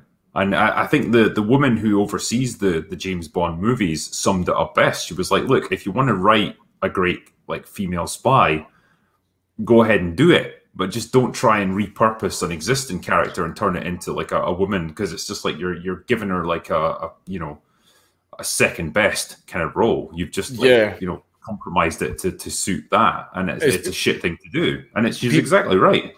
People aren't going off and just creating their own franchises or their own stories or their own characters or anything. People always want to turn the existing shit into what they want, and it's a case of, well, this isn't yours. If you want an all-black cast, or like if you want an LGBT story, and go and fucking write it. Yeah. Go and write it. Go and like find your own franchise or start something new. But I think it's a case of they've tried to do that and it doesn't fucking sell because nobody wants it, because that stuff's fucking terrible. Right? But you're right. So the only way they can get in. Yeah. The only way they can get in is like, right, okay, we'll just invade something else that people actually like, and we'll turn it to our own purposes. And it's such a horrible parasitic way of like making entertainment. Your stuff that you produce should stand on its own merits, and if it has fuck all merits, then it doesn't deserve to be made. Yeah, that's exactly it. Like if people like it, they like it and they'll watch it. But I think that whenever you go in and you start fucking around with people's franchises and stuff like that, it just kind of makes people hate you. It just kind of, like, there are a lot of people I know that didn't used to be homophobes, but they're getting there. They're getting there a lot. And the funny thing is, a lot of the people that are starting to sort of say some homophobic stuff are gay. It's just like, I am sick of these types, and I'm like, but you are one of those types. I am nothing like them. Okay. And you see it play out so often where it's like they take something that means a lot to you, like your favorite franchise. I guess it's happened to like Star Wars or Star Trek or whatever, and they pervert it and kind of ruin it. And the fans that have been fans for decades say like, no, like, can you fuck off and stop doing this to something that I love? And they're the ones that get labeled as like, cry harder, fanboy. You just can't stand to see things modernized. And it's the same kind of argument that gets used over and over again, and it's just so frustrating because you just see the same cycle repeating, and it gradually just drives people away from everything that they used to like. It does. I've seen it happen with a few things, like Comicsgate happened, and that like put a lot of people off comics. It happened in Magic the Gathering as well, where they were saying where they banned tons of ignorant and racist cards. Like one of the cards that was called Invoke Prejudice. When you get to ban cards of a certain color, and basically there's figures on it like holding weapons, but they look exactly like the KKK. Right. But then I heard that the ban was coming, and I bought 3 of them, and they tripled in price. So thanks very much. Jokes on them. Yeah, exactly. I made money. I make money from racism. Yeah. But like that happened in Magic, and a lot of people were getting banned, and you're getting lots of like, there was one person that for some reason went viral because on all of her land cards she wrote trans rights, and it's kind of like, you're here to play Magic the Gathering. I'm not here to talk politics. I'm here to play cards. But then it also happened in fucking Dungeons and Dragons as well, and that was the funniest one, where they said orcs live in mud huts and they're prone to violence. This is clearly an allegory for black people. And it's like, no, wait a fucking minute. This says so much more about the person who said that than like the actual game. Like if you look at orcs and you think of black people, you're the racist, right? Like that. And then what was the other one as well? They tried, apparently Warhammer were trying to do it, and I'm interested. I love Warhammer as well, but I'm interested to see if it's possible at all for Warhammer to even go woke, because the entire ethos of it is in Warhammer. There are no good guys. There are no good guys in Warhammer. They don't exist.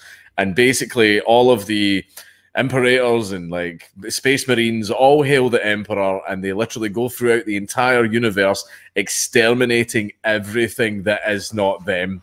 It's it's like Hitler's wet dream. The Imperium of Man is like a kind of xenophobic, fascist, ultra religious, god worshipping state. It's like, I see when it comes to like, the far right part of the political spectrum, I don't think there's any train stop after that destination. I think that's the end point. How do you get more fash than that? Because I've heard people say like, oh, they need to make the Space Marines more inclusive. We need to have female Space Marines. And it's like, do you understand what these things are? They're not an inclusive organization. They're not humans in the normal sense. Yeah, they are there to like exterminate the worst of the worst, like the worst enemies of mankind. Yeah, it's not even enemies. It's just even if it's like just a random race they discover, they're like, "Do you love the Emperor?" Who? Bang. It's like, and it's sort of like people were trying to make that go woke, and I'm like, how can you make that woke? I'm sorry, like I don't even think it's possible to make that go woke. But it's like, what they're going to do? They're going to make the Black Templars turn around and go, for the sake of diversity, maybe we should hold back a bit, brother. I know. It's like, we ought to be more tolerant. Horus now goes by they, them, bro. You didn't respect our pronouns. That's heresy, brother. Yeah. Galactic Civil War on. That's it, yeah. Fucking hell. Oh, fuck me. The pronoun heresy. Oh. Fuck me. God. Oh, man. I feel like we've gone off on a tangent here. Oh, yeah, Alien 3. Yeah, Alien 3. Yeah, I forgot about that. I mean, yeah, like, when you have to sum up this movie, like, as its sum total, what's your overall thoughts on it? Because, well, I'll wait until you've spoken. Actually, I don't want to taint it or anything.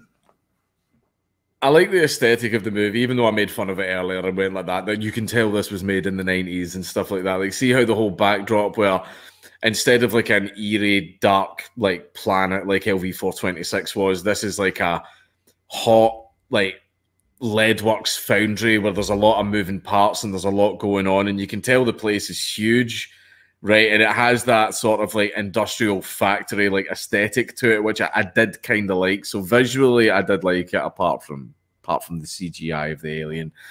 But as for how much it contributed to the overall Alien story and Ripley's arc, I just don't think it did well. I just don't think it did well in it. I mean, it's a kind of fun movie, but out of it's at the bottom of the pile for when it comes to alien movies that I like. No, I'm kidding. Sorry, Resurrection's at the bottom of the fucking pile. Fuck me, yeah. Jesus Christ. that's a whole other stream right there. The reason that I didn't really mention that throughout this is because I think I'm sort of like, you know how like people that have been through traumatic events build like mental blocks to just sort of block out things from ever happening. Like Resurrection was so bad. It was fucking terrible. It was an unintentional comedy though, like when the fucking like baby alien gets sucked out through that hole in the spaceship. And it all just kind of turns inside out, and then like, oh fucking Christ. Yeah, it's just ludicrous. It was the part where like they clone Ripley because they apparently managed to get her DNA from the lead. Remember that part? They got her DNA from the lead she jumped into, and I'm like, oh well, that's really weird because there was tons of tools and shit in the fucking medical bay just down the hall that you could have used it up, man. But it was like, and then when they cloned her, but they cloned her with the alien inside her chest, ready to burst out, and it's just like, that's not how cloning works. That's not how DNA works. It's like, It's when you see all the failed clones and like they start off as like this weird melding of like human and alien, and then they gradually get more sort of human-like as they go. It's just a room full of Ricky Berwick, so.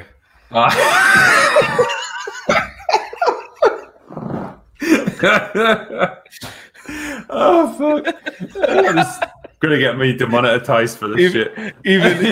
Even I made myself feel bad for that joke. I'm sorry, Ricky. I'm sorry. We love you, man. But yeah, you know the bit right where they're playing basketball and Ron Perlman's like try to get the ball off Ripley, and then she flings it over her shoulder and it goes right in the net. That she actually did that, and it wasn't. She's done planned. It for real, and she did it first time. Like that's why everyone just like breaks character and loses their shit because they're like, "What the fuck? How did you do that?" But then she couldn't do it again. Apparently, they're like, "Oh, we need to get a shot where like everyone stays in character, so we'll do it again." And then like she just couldn't nail it after that. Like did it like 100 times and they just failed every time. It's like fucking hell. Nah, it's like. Alien Resurrection, I wouldn't even say it was like, as far as, you know, you can get a movie that's like dumb, but it's fun. Like it doesn't even have that. Although I'll admit the scene with the little guy in the wheelchair, like slowly but surely putting together his little double barrel shotgun and all that, like that scene was a little bit funny. But it's when the acid drips on his leg, and obviously he's got no feelings, so he's like, it's, you know. And then it hits him in the ear, and he's like, he starts blasting away at this fucking thing, like, you fucker. It was a weird sort of movie, but just really out of place. And I can't believe they got Sigourney Weaver to come back and do it. Like, whatever her paycheck was, I hope it was fucking worth it, man. Yeah, that. I don't know. I think she's been out of work for a wee while. It's been a wee while since like Ghostbusters and all that shit as well. Yeah. But for this one, visually, like some of it's quite good. Like they really nailed the whole like dirty, gritty, industrial look pretty well. You know, there's fucking everything's covered in fleas and everything's rusting, and like even the people, like a lot of them have got like scars and shit on their faces. Like they're all like, you know, just the kind of guys who are just scum at the ass end of nowhere. So all of that like works pretty well. But the sort of tone of it is just so bleak and hopeless and you know, dark. You know, there's no sort of moment of like levity or anything like that, and it's just it just kind of weighs you down a little bit as the movie goes on. And I think the sort of pacing of it is kind of slow initially, and it's just very just kind of a slog, really. And it just felt like such an underwhelming way for a character like Ripley to go out after everything that she'd done in Aliens. Just it felt like a wasted opportunity. It really did. Yeah, there was some parts as well, like we talked about earlier, where she didn't really act like Ripley. Do you know what I mean? Like there was a few things that she did that just didn't feel like things that she would do. Yeah. 100%, and it was all just in service of the plot rather than the characters. And it's a shame because, like I say, I think Sigourney Weaver actually gives a great performance. You know, when she's grieving over Newt getting killed and all that stuff, and when she finds out that she's got the alien inside her, all of that stuff's really good. Like she's giving it her best. It's just she's got kind of shit material to work with, and it's just it's a shame. It was a shame. Like I still wish Blomkamp's would happen. Yeah, because I think that would probably save the franchise if that was allowed to go ahead. And they brought like back who they still have, like they brought back Hicks and Newt and stuff like that as well. Because Newt was drawn in the concept art as well. She was in there, but it was only for a wee bit. But they drew the character thin. And the actress that played Newt she's a chunky woman now. So I don't know if it'd be a case of, you know, we can have you in the movie, but you know, going to hit the gym. As far as I know, I mean, imagine she's probably in her 40s now, or roundabout. She's not been in anything, any TV show, any other movies or anything. She did Aliens, and that was it. She just retired from acting.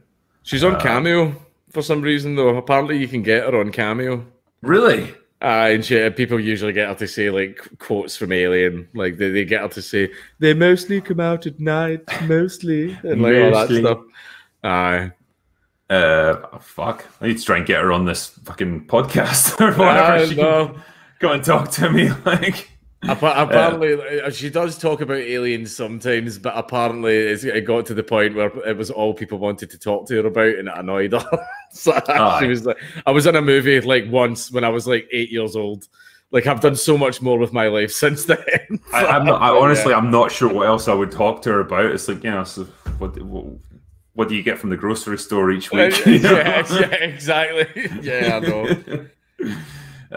But for me, this movie, I was just, I don't know. When I look at it compared to what came after, like, it's better than Alien Resurrection for sure. It's better than Prometheus and Alien Covenant, because those movies are just pretentious shite, and they were just frustrating as fuck to watch. But just they fucked the canon up a good bit. Yeah. Well, yeah. But just not a worthy follow up to Aliens, and just like I say, it feels like a wasted opportunity. Yeah. And, no, it does. Like, I would even accept like going on a completely different path with like Amanda Ripley, like Ripley's daughter, and everyone like see what they did with Isolation. See if they turned that into a movie or even a series or something like that. Like, that would be like, there's a reason that the game did well. Like, see if they went down that path, that would have been fucking excellent. Yeah. And it's one of the things as well. I wouldn't accept a male lead in the Alien franchise. I wouldn't accept a male lead. I think it just I think it's gotten that reputation, and you know, Ripley's gone down as one of the truly great female archetypes of cinema. Like, they just nailed it, and it's such a, you know, it's like they can't equal it even today. Like, the examples that we always give is characters like Ripley or Sarah Connor, because they were absolutely brilliant, like so well written, so well acted. And it's like they've never found a way to equal that again. Like, I think it's also because as well, there's like, see how the whole girl boss thing, well, all right, the Mary Sue thing and everything, where girls turn in and go, don't you know that girls are strong too? like that type of cringy stuff. Whereas with Ripley, it was real, because it wasn't any of this bravado hoorah shit. Like, she was shitting herself the entire time. Yeah. And that's what made it real. Like, the bit in that famous bit in the lift where she's like duct taping the flamethrower to the pulse rifle scene, she's hyperventilating the entire time because she's fucking shitting herself. Yeah. And I was like, right, that's real, that's genuine and shit. Like, and it's not a case of, oh, I'm going to be brave or anything like that. Like, as soon as she flamethrowers all of the eggs and then runs, which is the smart thing to do. Yeah, like that was why it felt real and it felt good, but like, it wasn't the entire time like, oh yeah, awesome girl boss, you slay queen. Yeah, like, it was real because she was terrified. Well, I mean, the first time she uses the pulse rifle, like during that battle in the sort of control room, she can't get it working initially. She's like, the safety must be on or something. She's like, oh, what the fuck's wrong with you? And the alien's closing in on her, and she's like, oh fuck. You know, and she finally manages to squeeze off a burst from it, and it like knocks her back because she's not ready for it. Yeah, because she's not trained. She's not a Marine. She's not a fighter. You know, but she's doing what she can with the knowledge that she's got, and it's great. Like you say, like, she's improvising this weapon where it's like a flamethrower and a pulse rifle like duct taped together, because she's smart and she's resourceful, but she's not a soldier or anything like that. She's just doing what she can, and she's going back to get Newt because it's almost like a maternal instinct to protect. Newt becomes like a surrogate daughter to her, and again, that's a pretty important idea for like a female character. Yeah, but you know, and it's the same with Sarah Connor. You see her in Terminator 2. You know, she's trying to protect her son John, partly because like he's going to be this important leader in the future, but partly because he's her son and she's his mother. You know, and she's willing to lay down her life to protect him, and that's a pretty like important idea for a woman, for a female character. But it's like you can't show that now. You're not allowed to go into that, because it's like it might alienate someone who's not a mum or something like that, you know. Yeah, most of the like strong female leads that you get in the future don't exactly have kids because they all had abortions. Yeah. Yeah. Well, look at like, did you watch Terminator Dark Fate? No. The reason No, why you've spared yourself you've spared yourself some misery there. But there's a bit where fucking old Sarah Connor is talking to like the new batch of female heroes, and she's like, "Aye, you know, us women are just a womb to bring forward these like male leaders. You know, that's all we are. That's our only role, and that's shit." And I thought, God, what a way to destroy a character. You know, that was her thing, but like it didn't diminish her in any way. It made her amazing. But that's the view that they take nowadays when they're writing characters like that. And God, it's so weird and clinical and you know, distasteful. It's something I usually tune out. Like whenever I see stuff like that, like it's weird. I'll disconnect or switch it off or anything. And I caught myself doing it the other day, where you know how there's a lot of controversy, like because Tarantino made some comments about Bruce Lee, saying, "Yeah, okay, he's very well respected in Hollywood, but he was kind of an arsehole." Yeah, right. And basically, Bruce Lee's daughter came out and made a response to Quentin Tarantino. So I was kind of like, I'm interested to see this so that I can get both sides, because it was all things like apparently he used to treat American stuntmen like shit. He had no respect for them. I heard that. Like he would hit them on. He would hit, you know, when you're supposed to stop your fist to just or punch at the side of the head to make it, because of the camera angle, it looks like you punched them. He would just punch them and all that. But so basically, I was reading her response and I got a paragraph in where she says, "Oh yes, I heard about Tarantino's comments, blah, blah, blah." And she says, "One thing I am getting sick of is white men talking about my father." And I just went, yeah, I just closed the tab. As soon as I seen that talking about white men, I just went, I'm not interested. Immediately not interested now. It's probably the right attitude to have. And you know, what a shitty attitude to have. It's like, because you're the wrong ethnicity or whatever, you can't have an opinion about something. Yeah. That's one thing. Or you're not allowed to joke about it. Yeah, that's just annoying as fuck. Yeah, and you get that so much nowadays. And like you say, you tune out from it, but at the same time, you want to be like, no, like fuck off. I want to like just verbally destroy you on this one and like prove how stupid you are. Yeah, it's just there are times where like I argue too much on Twitter. I waste too much time doing it. It's like arguing with someone for the Westboro Baptist Church. Nothing you say is going to change their fucking mind. Yeah. I know that, but yeah, I'm arguing with them anyway, like for reasons unknown. There's just like, I don't know. There's a lot of stuff that pisses me off. Like Hollywood is obviously circling the fucking drain. Like I can't even remember the last movie that I seen. In fact, I can. 1917. 1917 was fucking excellent. That was a good movie. That was a really fucking superb movie. And I like Dunkirk as well. I really enjoyed Dunkirk. But like apart from that, I can't really name anything decent that's came out. We had a wee spell, right, where it was like Joker came out. That was really good. Joker was good. 1917, that was great. Ford versus Ferrari, just a nice old-fashioned, wholesome kind of movie. Really enjoyed that as well. Didn't see that one. Was that the one with Christian Bale?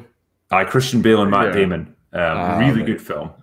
Just well acted, well performed, and just like I say, it feels like a kind of movie that would have been made in the 90s or something. Like just not trying to put an agenda or whatever. Just guys that are really fucking good at what they do, and they clash and they have to work each other out and all that stuff. But like ultimately they come good, and it's just a good sort of feel good movie. But apart from those, there's not much, man. Yeah. Well, I did like Once Upon a Time in Hollywood. But that was 2018, wasn't it? Aye. Yeah. But Tarantino's a special case, isn't he? Because he works outside the system. He doesn't give a fuck. And it was just like, there was a lot of, I will admit, and Once Upon a Time in Hollywood, like, see how I just watch a movie and I'm like that, haha, punches, guns, boom, haha, like that type of stuff. His stuff was a little bit on the nose with the whole, like, fucking hippies, and then flamethrowing her in the pool. And it's that bit. And then he goes, "Are you guys okay?" "Yeah, but the fucking hippies aren't." and it's sort of like, and the thing was like, the little spoiled, entitled, like college student teenagers, like talking about how these old white men have destroyed the country and all that shit. And then in the next scene, fucking Brad Pitt is crushing her face into the fucking mantelpiece. Yeah. Like that. And it's like, Usually I don't try and actively look out for these things, but I do think Tarantino's trying to tell us something. Yeah. It's like, yeah. I think, and he's gone on a fucking rampage recently, eh? So, like, his feelings are clear. He's went against everyone. It's even been like the old, like, you know, conservative boomers that complain about the amount of violence and like sexy stuff in his movies and stuff like that as well. Like, have you seen the one where the woman's shouting at him? They're on some talk show and they bring on like just some Karen. I don't even know who she is, but they're talking about violence in the movies. She's like, "Why do you need so much blood and guts and violence in your films?" And Tarantino just screams at her, "Because it's so much fun." Yeah, that's it. So, yeah, perfect answer. The perfect answer. And yeah, he's one of those guys. Like, he's got fuck you money. He's reached that point in his life and his career. He doesn't need more of it, and he can just say what he thinks. And I've got to respect a guy who he goes up against left and right in the course of his life.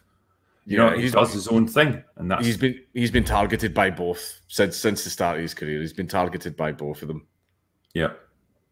And I don't know if you just reach that point where you're like, I'm fucking tired of fighting everyone. I'm tired of like arguing over stuff like this.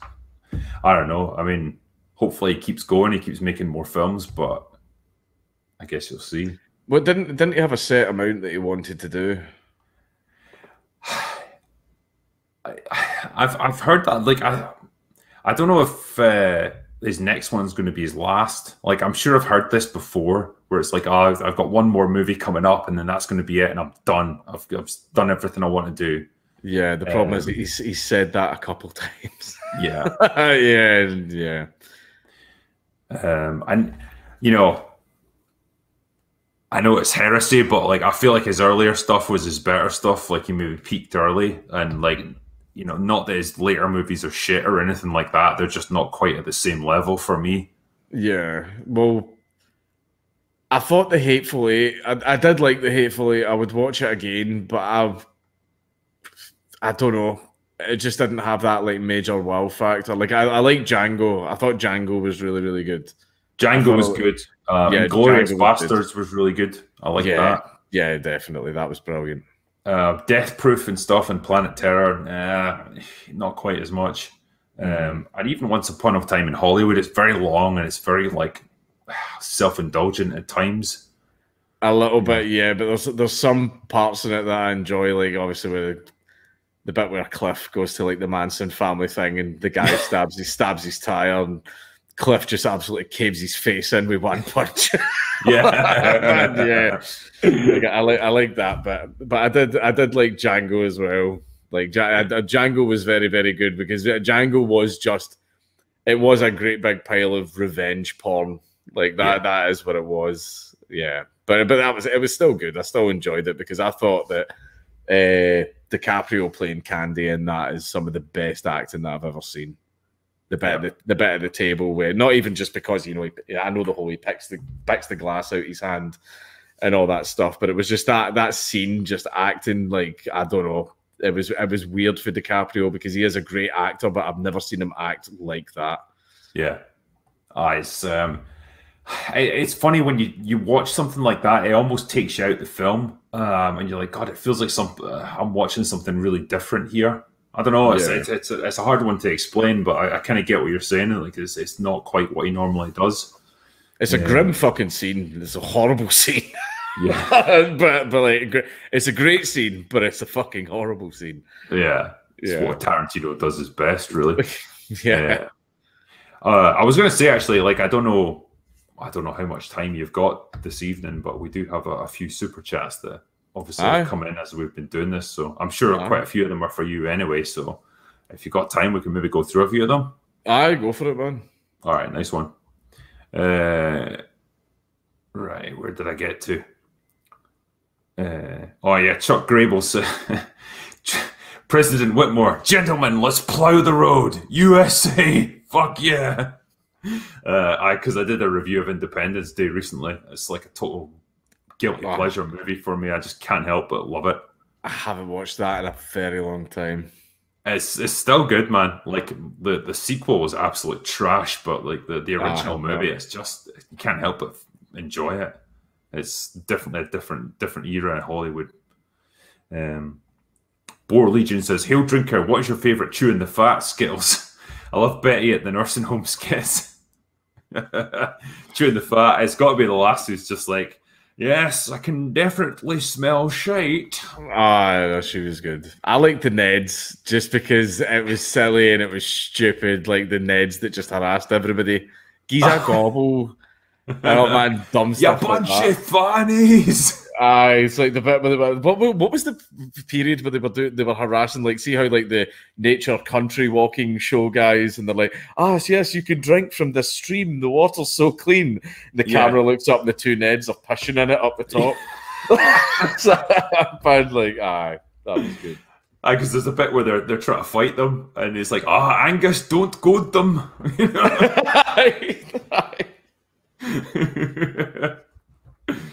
The chewing the fat was legendary back in the day. I love. There was like two sewer workers, and like they're just fucking about with like feces just floating by them, and one of them like flings one at the other guy, like lands right on him. And he's like, what? He just goes like, "What you doing, you prick? I look like a bogging bastard." I missed stuff like, remember the big man? The big man. What do you mean? Do you like my new boots? And it's just two boots with half bricks sellotape to them. Man. The big man was great. It's like you'd go into a shop and just nick stuff, and you'd be like, the big man will be taking this. What was it? The fucking loan shark turned up at a woman's funeral going like that. Your man owed me £10,000, and now that he's dead, that debt passes on to you. And the big man comes up pure like, You're trying to hoach money off a widow on the day of her husband's funeral. Is that what you're trying to do, wee man? And the guy's like, "No, big man, no, I'm sorry, big man." And then the guy walks away, and the woman's like, "Thanks, big man, no problem, doll. By the way, you now owe the big man £10,000."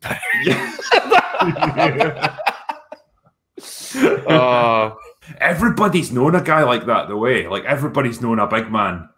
That guy you absolutely would never fuck with. I know a guy like that. He's in jail.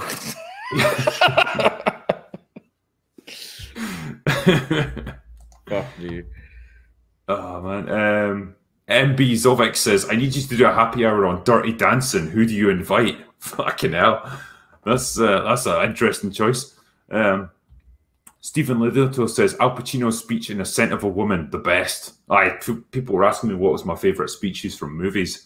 And I mentioned Al Pacino from Any Given Sunday. That was a great speech. Mr. I think I like Samuel Jackson in that movie, The Deep, right before the shark gets. Yeah, that was a good death. Like, that was funny. They definitely had a sense of humor with that movie. Like, Mr. Herbert says, "In an insane world, a sane man must appear insane. Have a drink on me, drinker." Thank you very much, Mr. Herbert. Shape Snatch gave me €5, so thank you very much. Just give me a second while I refresh it. Yeah, you have to do this, eh? It's fucking, you always lose your place. Alright, it's here somewhere. Fucking hell.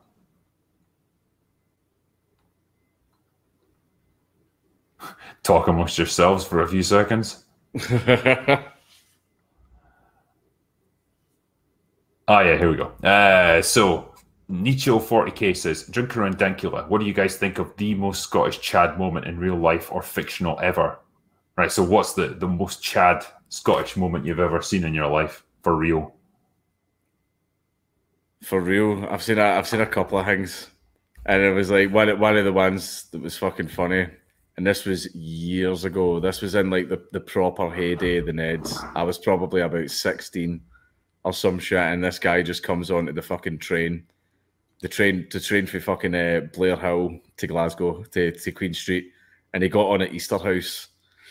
so you already know how this is going. He sits down he's wearing a red Bergos and everything, right? And he sits down on the train and he just sparks up a fag.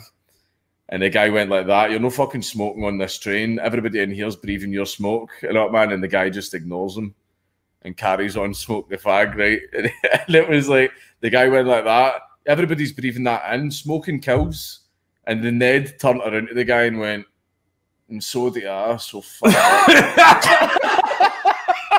That was just like the thing that was funny was like the Ned. He just looked like a Ned. He didn't look hard at all, right? But as soon as he said that, the whole train just fucking erupted, fucking laughing. and even he was looking at the train, just sort of going like, "Aye, all right, fair enough." Just fucking that was funny as fuck, man. Some fucking wee Ned. Jesus. I think my favourite one was it was a night out in Edinburgh, and we were just like we were making our way along fucking not the Royal Mile, but like the one of the streets just back from that, heading towards a pub, and we were just seeing this guy on the other side of the street, and he was heading towards a pub with purpose. You know, this guy's fucking like determined to get there, but he just like he must have had too many or something like that, because he just turns without breaking stride and just goes and fucking throws up right over his shoulder, just carries on walking and then goes straight into the nearest pub and just carries on bevying. And I just love the fact that he didn't pause or anything. There was no inconvenience for him. He's just like, I need to throw up right now. And then on he goes. It's very, I mean, don't let it interfere with your day, man. That's a busy man. He's got things to do. He's got moves to make. That's a hustler. That's got a hustler right there. Yeah, man on a mission. I totally respected it because most of the time when that happens to somebody, they double over or something, and that's the amount of action for like the next hour or so. But this guy, nothing was getting in his way. He was getting to that fucking pub. Fuck's sake. What's the next one here? Stephen Otten says, "Hail Drinker and Count Dankula. In retrospect, I have the same issues everyone else has, but in '92, I was in a dark place personally and sought out grittier material." Fucking Alien 3 is the movie for you then, if you're looking to embrace the darkness. Tyler Turner says, "Hey Drinker, what music are you listening to?" Fucking hell. I've developed a love for pirate metal, and so I love bands like Ailstorm. I'm going to be going to see them in I think November or December. They're playing over in Glasgow, so like it's the first gig I've been to in ages since the pandemic fucking hit. So I'm looking forward to that. But yeah, that's what I'm enjoying at the moment. It's just upbeat, fun shit. I just enjoy it. I've listened to a bit of Ailstorm. Churisass are quite good as well. Yeah. Jonas Larson says, "Best anagram of Count Dankula." I don't think there is one. Sometimes I register my name as Cunt Wankula on fucking things. Like, aye. Not bad. Eddie from Outer Space says, "Horror movie recommendation, The Empty Man. Bad title though, but definitely worth a watch." I've never seen that. Never heard of it. The Empty Man. Thomas Chipperfield says, "Two of my favourite YouTubers. Drinker needs to play a young John Mason in the Rock prequel. Please review the Rock, by the way." I do love fucking Sean Connery in that. Like he's just he's a fucking legend. Losers always whine about their best, but winners go home and fuck the prom queen. That is a great fun movie. Like they just don't make films like that. James Foster says, "Will you, Scott, stop voting for the SNP? Otherwise, I'll commission Boris Johnson to rebuild Hadrian's Wall to get away from the authoritarians." I don't know, Dank. I thought you were a big fan of the SNP. I know you love Humza Yousaf. Oh yeah, he loves me very, very much. But we're really on good speaking terms and stuff like that. I mean, Nicola Sturgeon has blocked me on Twitter. She blocked me at 5 minutes to midnight on New Year, which means probably her last act of 2020 was being angry at me, which I enjoy. Hamza Yousaf, I'm not too worried about him anymore because he's now the health minister. And I can't tell you how I know this. He was actually fired as the justice minister because his little hate crime law that he put through made us the most authoritarian part of Europe, only beaten by fucking Belarus. You know, the voters tend to not like that very much. So, so he lost his job. Ah, Christ. What's the next one here? Saint says, "Evening to both of you drunkards. Drinker, have you ever seen the 2016 slasher movie Hush? And if so, what are your thoughts?" I haven't seen Hush, I'm afraid, so I don't have any thoughts on that one. I don't know if you've seen it, man.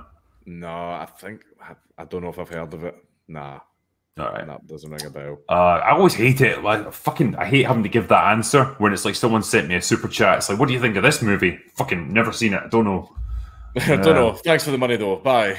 Yeah, it's like I'm trying to dress it up in some elaborate answer. It's like, well, if I had seen it, this is how I would have felt.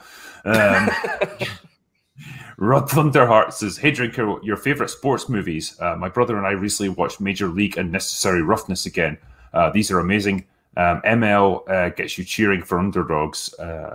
Necessary Roughness has a score by Bill Conti. Well, that's always a good sign. Wouldn't be made today. I think for me, it's going to be the Rocky movies. Any Given Sunday, again, fucking love that movie. Yeah, probably those would be my sort of sporting choices. I don't know. Do you have any other ones, man?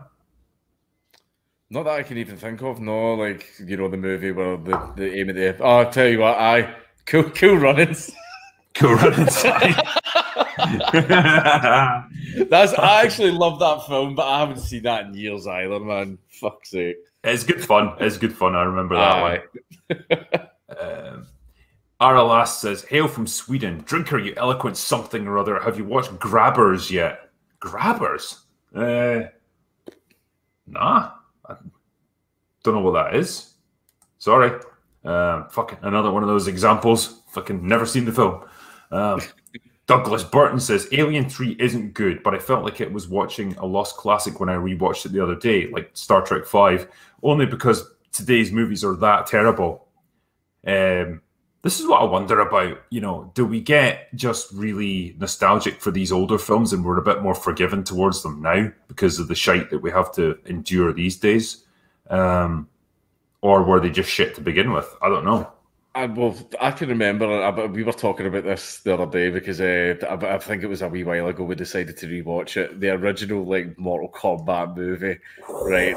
I can remember that coming out in the pictures, right? And I'm like, oh my god, Mum, please, can I go see that movie? I have to go see this movie. And then I walked out the cinema going, greatest thing I've ever seen. What a movie. Fucking excellent, fantastic. And then me and all my friends rewatched it and we were like now all grown up and everything. And we were just like, this is fucking terrible.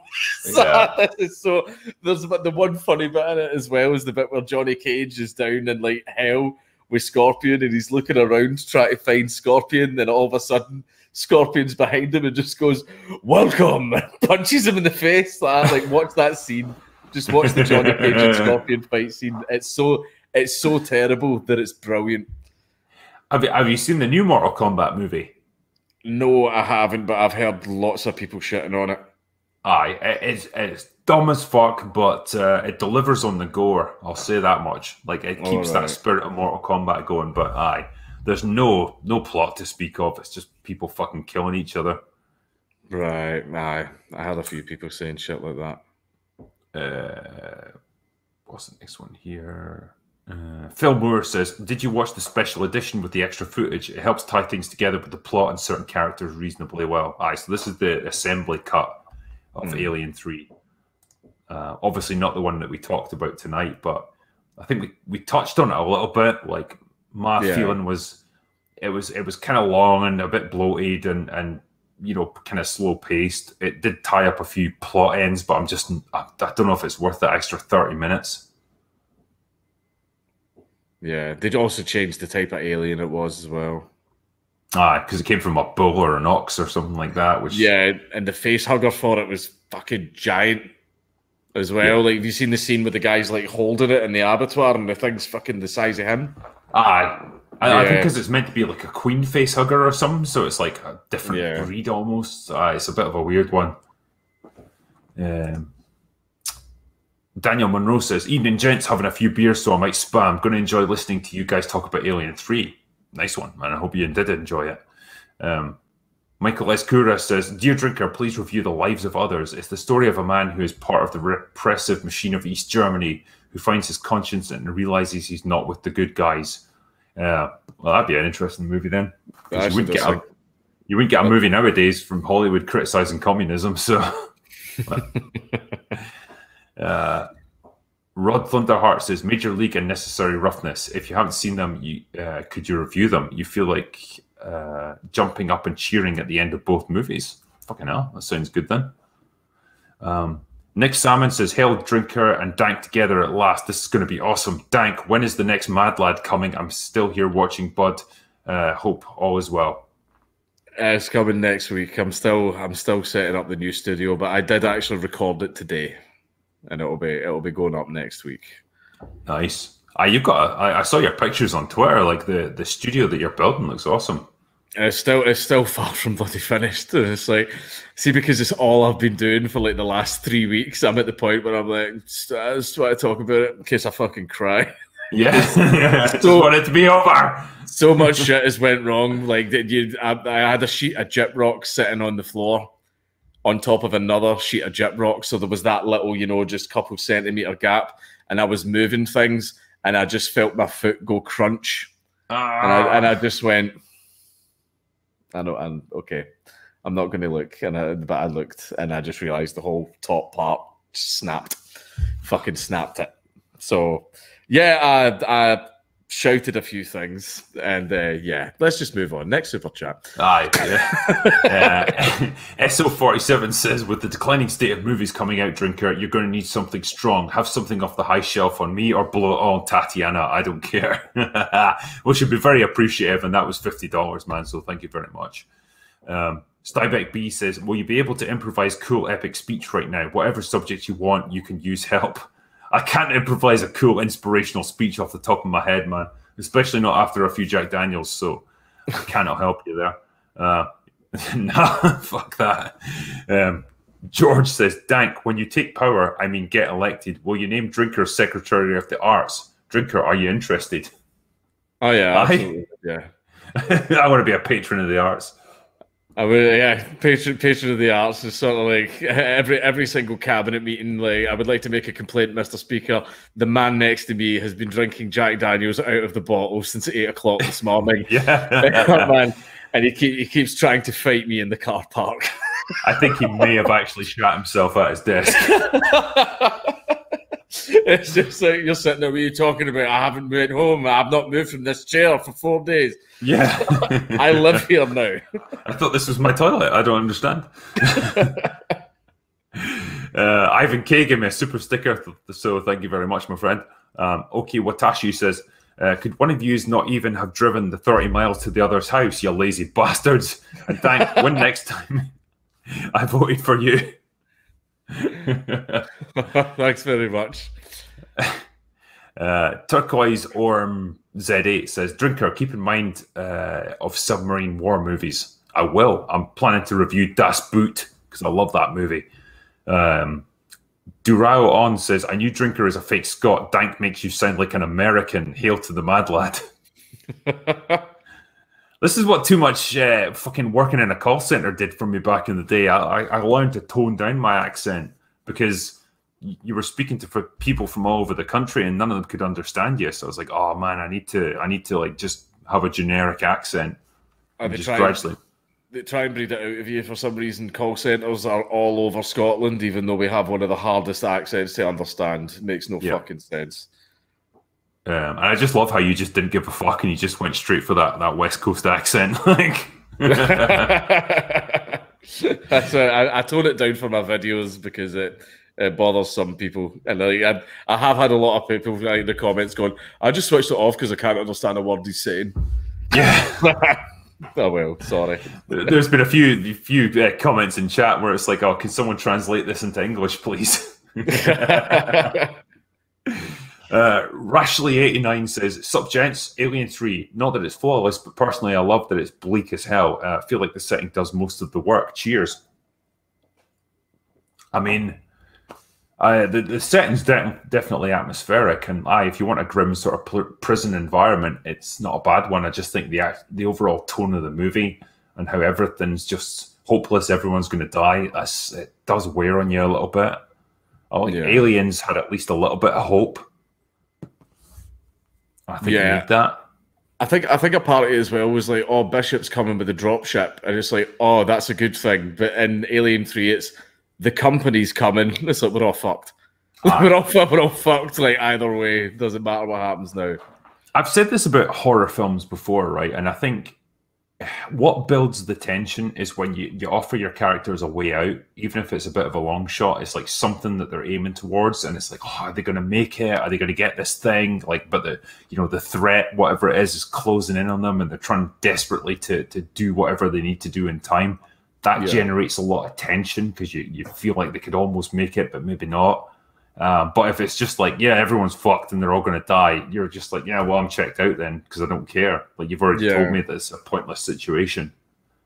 Aye. Daniel Monroe says, in the extended version, the crazy guy escaped and let the alien out of the room. They're trapped it in. The fire scene is very different. Aye. It's like we were talking about, yeah. Cody Griffin says, check out the audiobook script. It's got some of the best cast reading it, and it's what Alien 3 was supposed to be. Ripley spends most of it in a coma. Aye, fair enough. Stephen Lanuto says, Alien 3, Ripley and Sardo Numpsy shag just because. Fair enough. Eagle Italia says, Vincent Ward's treatment. Is that the first one? I can never, because so many fucking people wrote different script treatments for this. I know there was one where it was going to be like some kind of monastery planet where like everything was made out of wood and it was all like monks, and it was all like super religious. And then they got the prison idea, and it's like, you got like a hybrid sort of story. But yeah, I can't remember which one's which. Big Dave K says, holy shit, my two favorite Scottish YouTubers in one live stream. I've dreamt of this day for a long time. Sincerely, the hyena matter. Thanks, man. Justin Babari says, yo, Dank, glad to see you here. Hope you'll be back on EFAP soon as well.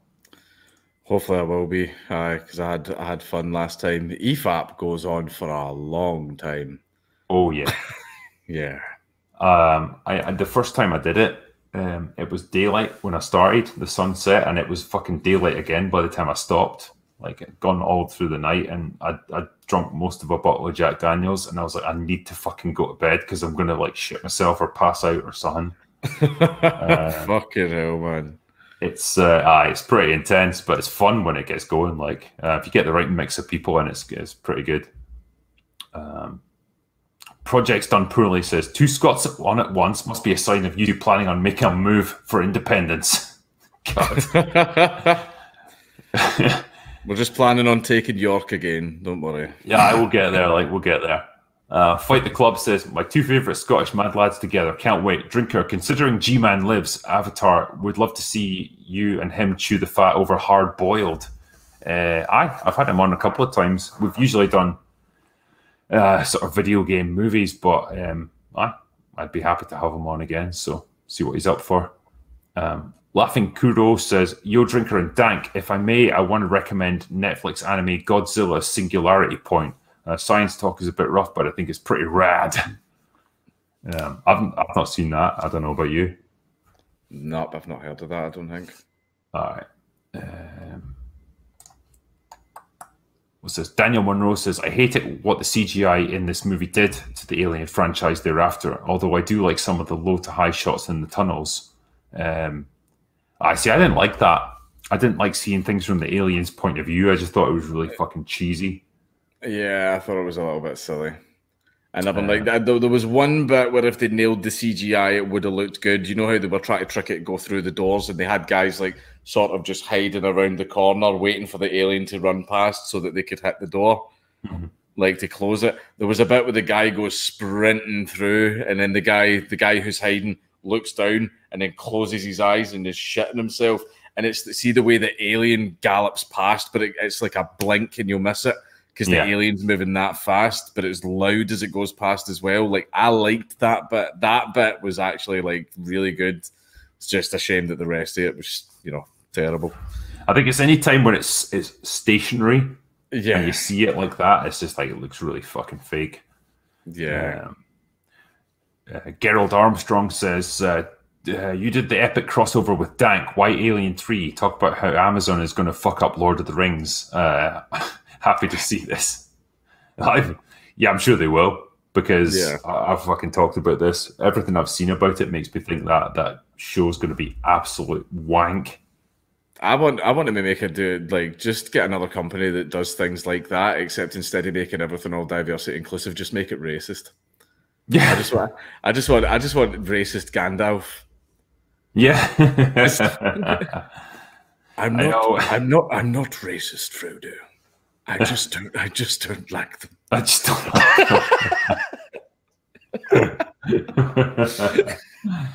Haven't you ever noticed that they always, despite making up 13% of the population, Uruk-hai and orcs. Yeah, they commit 50% of the crimes in the Shire. Fucking. Isn't it? Do you remember the days whenever you heard a season of N was coming out and you genuinely got excited? And now every time when it's like, oh, new Lord of the Rings, oh, new Alien series, everyone's automatic response now is it's going to be shit. They're going to fuck it up. Yeah. Like, it's sad, but it's like there's no reason to get excited for fucking anything anymore because we've been shit on that much. Yeah. It's just... And it's particularly hard when it's something that you used to enjoy. You know, they've taken it over and they're just going to like inject whatever they want to inject into it.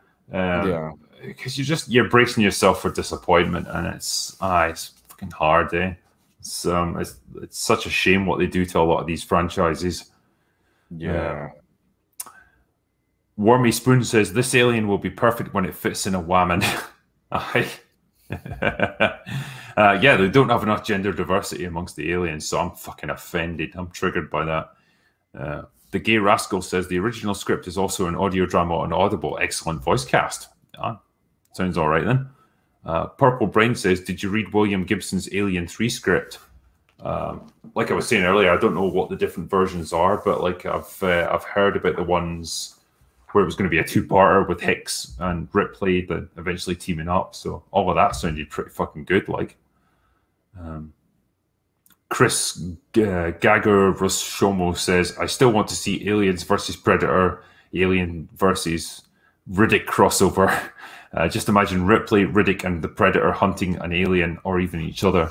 I want to see a crossover with the Fast and the Furious so Dom can talk about family again.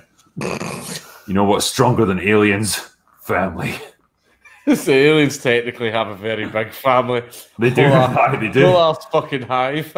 That's family versus family right there. Which one's stronger? Just fucking Dom driving a car right into an alien. The Queen chasing after a fucking souped up Dodge Ram or some shit, man. Yeah. Fucking The Rock just arm wrestling an alien. It writes itself, man. It really does. Oh, God. Xander Dawson says, cheers to my two favourite Scottish YouTubers. Drinker, I know you enjoy your bourbons. Have you ever tried Larceny? It's a wheated bourbon like Maker's Mark or Pappy, one of my go-to whiskies. I've never seen Larceny over in this country, so I don't know if it's just a US one only. But I'd be happy to try it. Like me a bourbon, so I do. What's your drink of choice, man? Bucky. Perfect. It's like I do have a cupboard full of whiskey in there, and my favourite is Balvenie. I like Balvenie. The double wood. I really like that one. That stuff's nectar. I can. The problem is, like, see, once I open a bottle, I keep going because I'm like, this stuff is delicious. I can't see. Because you just keep going and going. So that's why whenever I'm on a night out and I want to actually have like energy to party and stuff like that, is Bucky. I still like Bucky. Bucky, fucking classic. Like, that takes me back to my high school days. Takes fucking like your stomach is just utter gut rot the next day, and then you do the famous like black tarry shite that you could fucking sell to Al Qaeda. You know, man, but I still like it. It's called Wreck the House Juice and Commotion Lotion for a fucking reason. Oh, Christ, so many lives have been ended because of Bucky. Like, so many relationships too. Yeah. Oh man, I remember. What was it back in the day that everyone drank? There was like Omega and MD 2020. MD 2020. There was also cheap shite. what was the fucking Merry Down? Merry Down was a fucking another one as well. Yes. Oh Christ, I'd forgotten about that one. That's still around. I seen it in a shop the other day, and I was like, "Is that fucking stuff still about as well?" And it is Merry Down. It comes in a nicer bottle though, because I think they were concerned about the reputation that they were getting. Fucking know your audience, like. I know something that's cheap that'll get you drunk. It's like even the monks that make the bucky know, where they're like, yes, praise Jesus, holy Christ, we are aware that our bottles are very often used as weapons. Yeah. but no, we will not change the shape of them. To do so is against God. Yeah. Oh man, it's weird. Out of all the drinks you could pick, just like that thing just caught on, and it's stayed ever since then. It's become like an institution. Apparently, it was something to do with ships. Apparently, Bucky, the crates that used to come in were sealed by the monks themselves, and the monks didn't seal them properly. So a lot of shipbuilders and all that would go like that. That crate's open. I'll just take one or two of those. Right. And all that. And then they passed around, and with all the ship workers and all that, it got popular. Word got around, and apparently that's how it all started. It's easy to drink. I'll say that. Like, it's quite sweet, and I just like I can see why. Like when we were all teenagers, it was just easy to drink. You know, just it's very Marmite though with a lot of people. Like we whenever I've had an event and everything, and like we've got friends for like America and Israel and like Australia and all that come over, we always go like try the bucky, and it's always 50-50. People either fucking love it or you're getting everyone going like that. That's fucking disgusting. You know, man, yeah. It's like, there's no middle ground. All right, next one is Daniel Monroe says, I heard a theory it was Bishop that placed the egg in there. Apparently he took it from the med lab in Aliens. I think we talked about that a wee bit earlier. He might well have done. Neil Pedley says the text in the final scene is perfect. Custodial presence terminated, remaining refining equipment to be sold as scrap. The closing sentiment is just one of a faceless, unaccountable capitalism. It's just a corporation.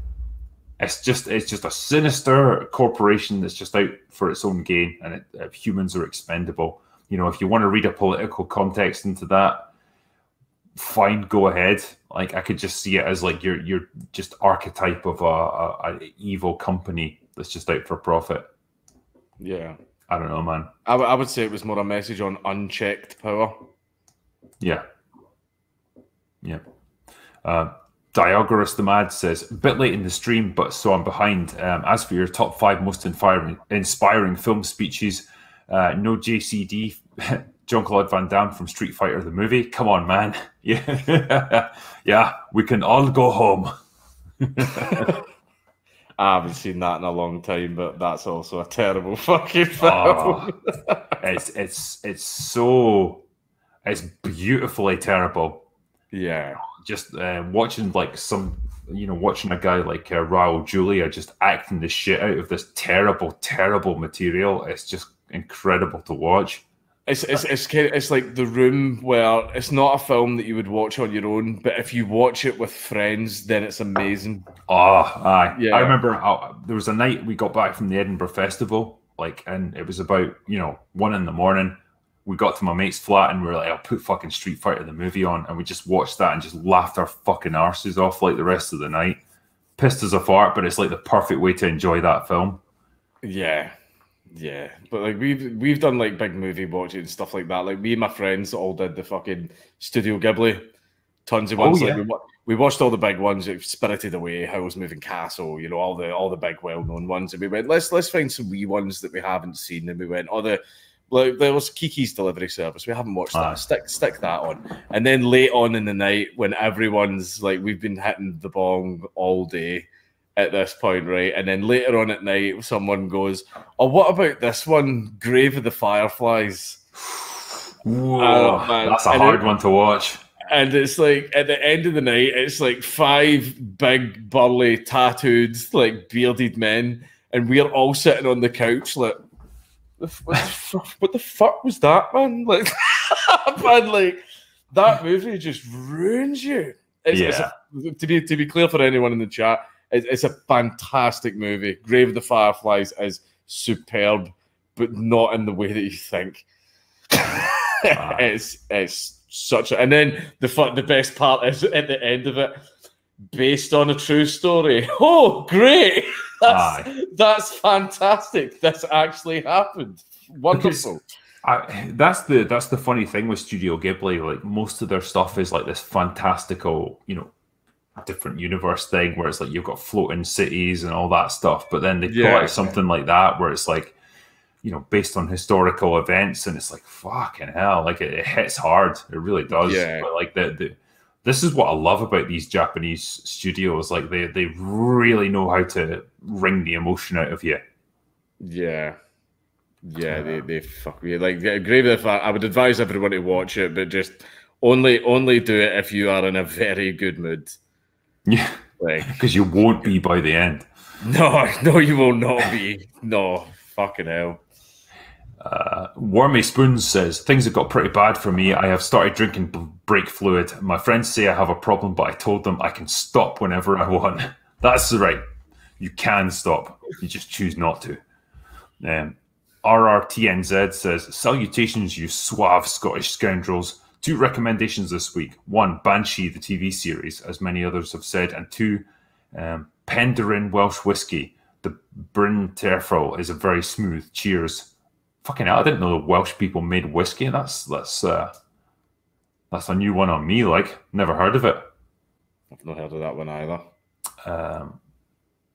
This one, I'm going to butcher your name, but it's Daithi Omerchi says, my username is Irish for David Murphy. Oh, well, that helps. Fair enough.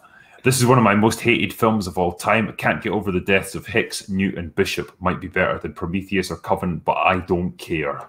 Fair man. Fair play, man. Synth Addict says, good stuff. Since David Fincher had a terrible time with Aliens 3, his message in Fight Club is Tyler's crew is attacking a video store with a section of Alien 3 movies on the rack. Really? I didn't know that. I mean, I know Fincher disowned this film after it was out. He hated it that much. And, can't blame him. Like, if his vision was totally compromised and it wasn't the film he wanted to make, like, I can understand why he was pissed off with it. Yeah, that's fair enough. Jose Lugos gave me a super sticker for $3, so thanks, man. Nick B says, no freezers, no fucking ice cream, no rubbers, no women, no guns. All we got here is super chats. That's good. That's like, I like that. George says, what do aliens eat? Not people. They're incubators for chest bursters. LV-426 was a rock. So what do they eat? I don't know. That's one of the weird mysteries of the Alien franchise, because even in the first movie, the alien grows into the size of a man in the space of a few hours. No, they do eat. Apparently, they have something inside their body that's the equivalent of like an egg yolk. That's how whenever people are about to have the chest burst out of them, they're like really tired and like fatigued and everything, and they've got bags under the eyes. Basically, the chest burster is drawing everything it can out of them into like an internal yolk that it keeps inside itself, and it uses that for basic nutrients. Holy shit. And then it eats people as well. It will eat people at first, and then once it has all the energy it needs, it will start trying to capture people instead to cocoon them and put them in the hive. Makes sense. They put the thought into that one then. Aye. Daniel Monroe says, one of the best lines from Alien 3, you've been in my life so long, I can't remember anything else. That's when Ripley's gone down into the basement of this place to try and like provoke the alien. It doesn't kill her because it knows there's a queen in her. Aye. And it's quite cool because they use that to their advantage at one point where like Dylan's got Ripley in front of him and he's using her as like a human shield. Yeah. Because the alien won't attack her. It's also the same as well as when Ripley like points the flamethrower at the eggs. She like shows this is in Aliens. She shows the queen what the flamethrower can do, and then points it at the eggs, and the queen literally like calls off the 2 royal guards. Aye. Like, and that's basically because the thing that matters most to the alien above all else is the survival of the hive, no matter the cost.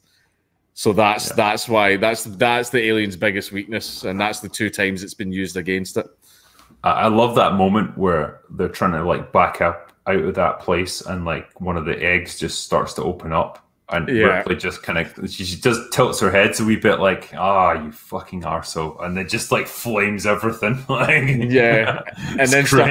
and then starts just grenading into the Queen's egg sack, and it's just that moment. Even though like she fucks up the gun and she's terrified and all that shit. See that bit where she's just basically shotgun blasting like the fucking grenades into the egg sack. I loved that bit. That was fucking excellent.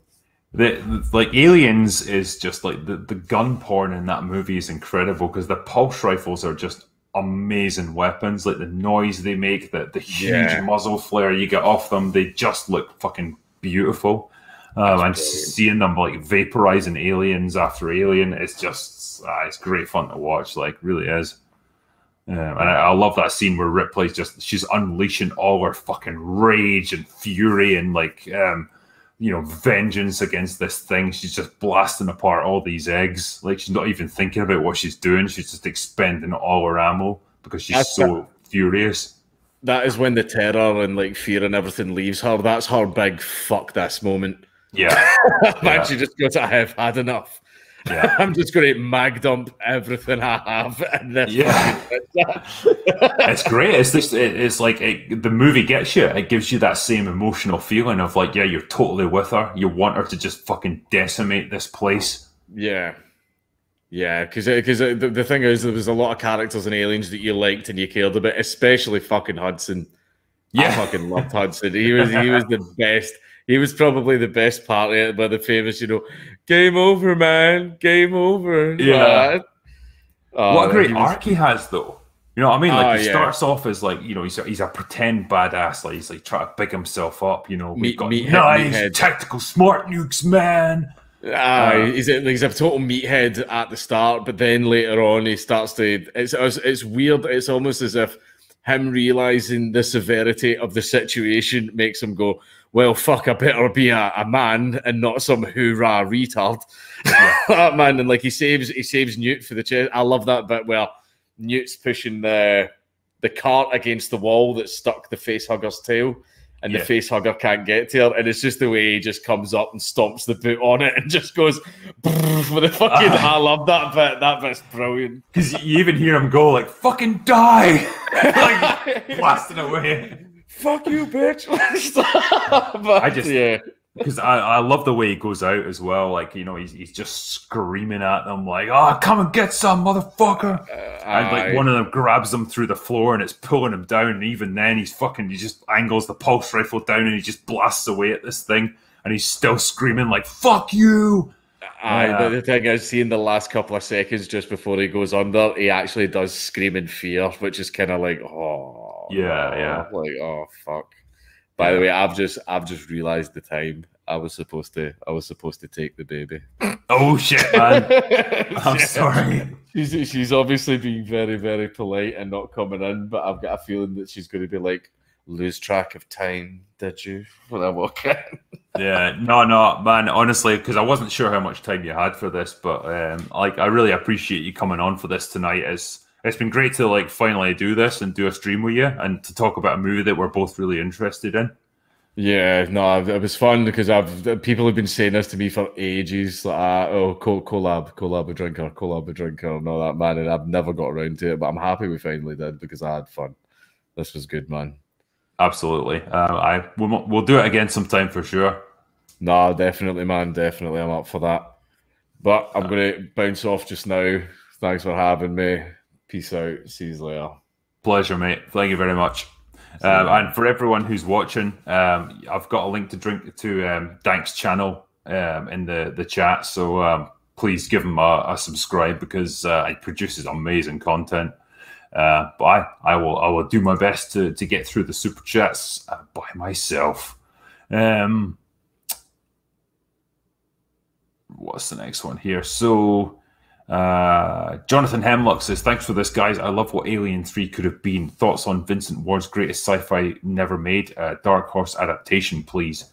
We were talking about the different versions of the script. I think basically most of them would have been better than the final version that we got. So Damn, I wish we'd got to see that. I love the idea of like a movie that focused on Hicks and then one that brought in Ripley later in the story, and then they did like a final one where it's like teaming up to take on the alien threat. That would have been fucking great. When you know, Sigourney Weaver and Michael Biehn would have been young enough to do it. It's just such a shame we never got it.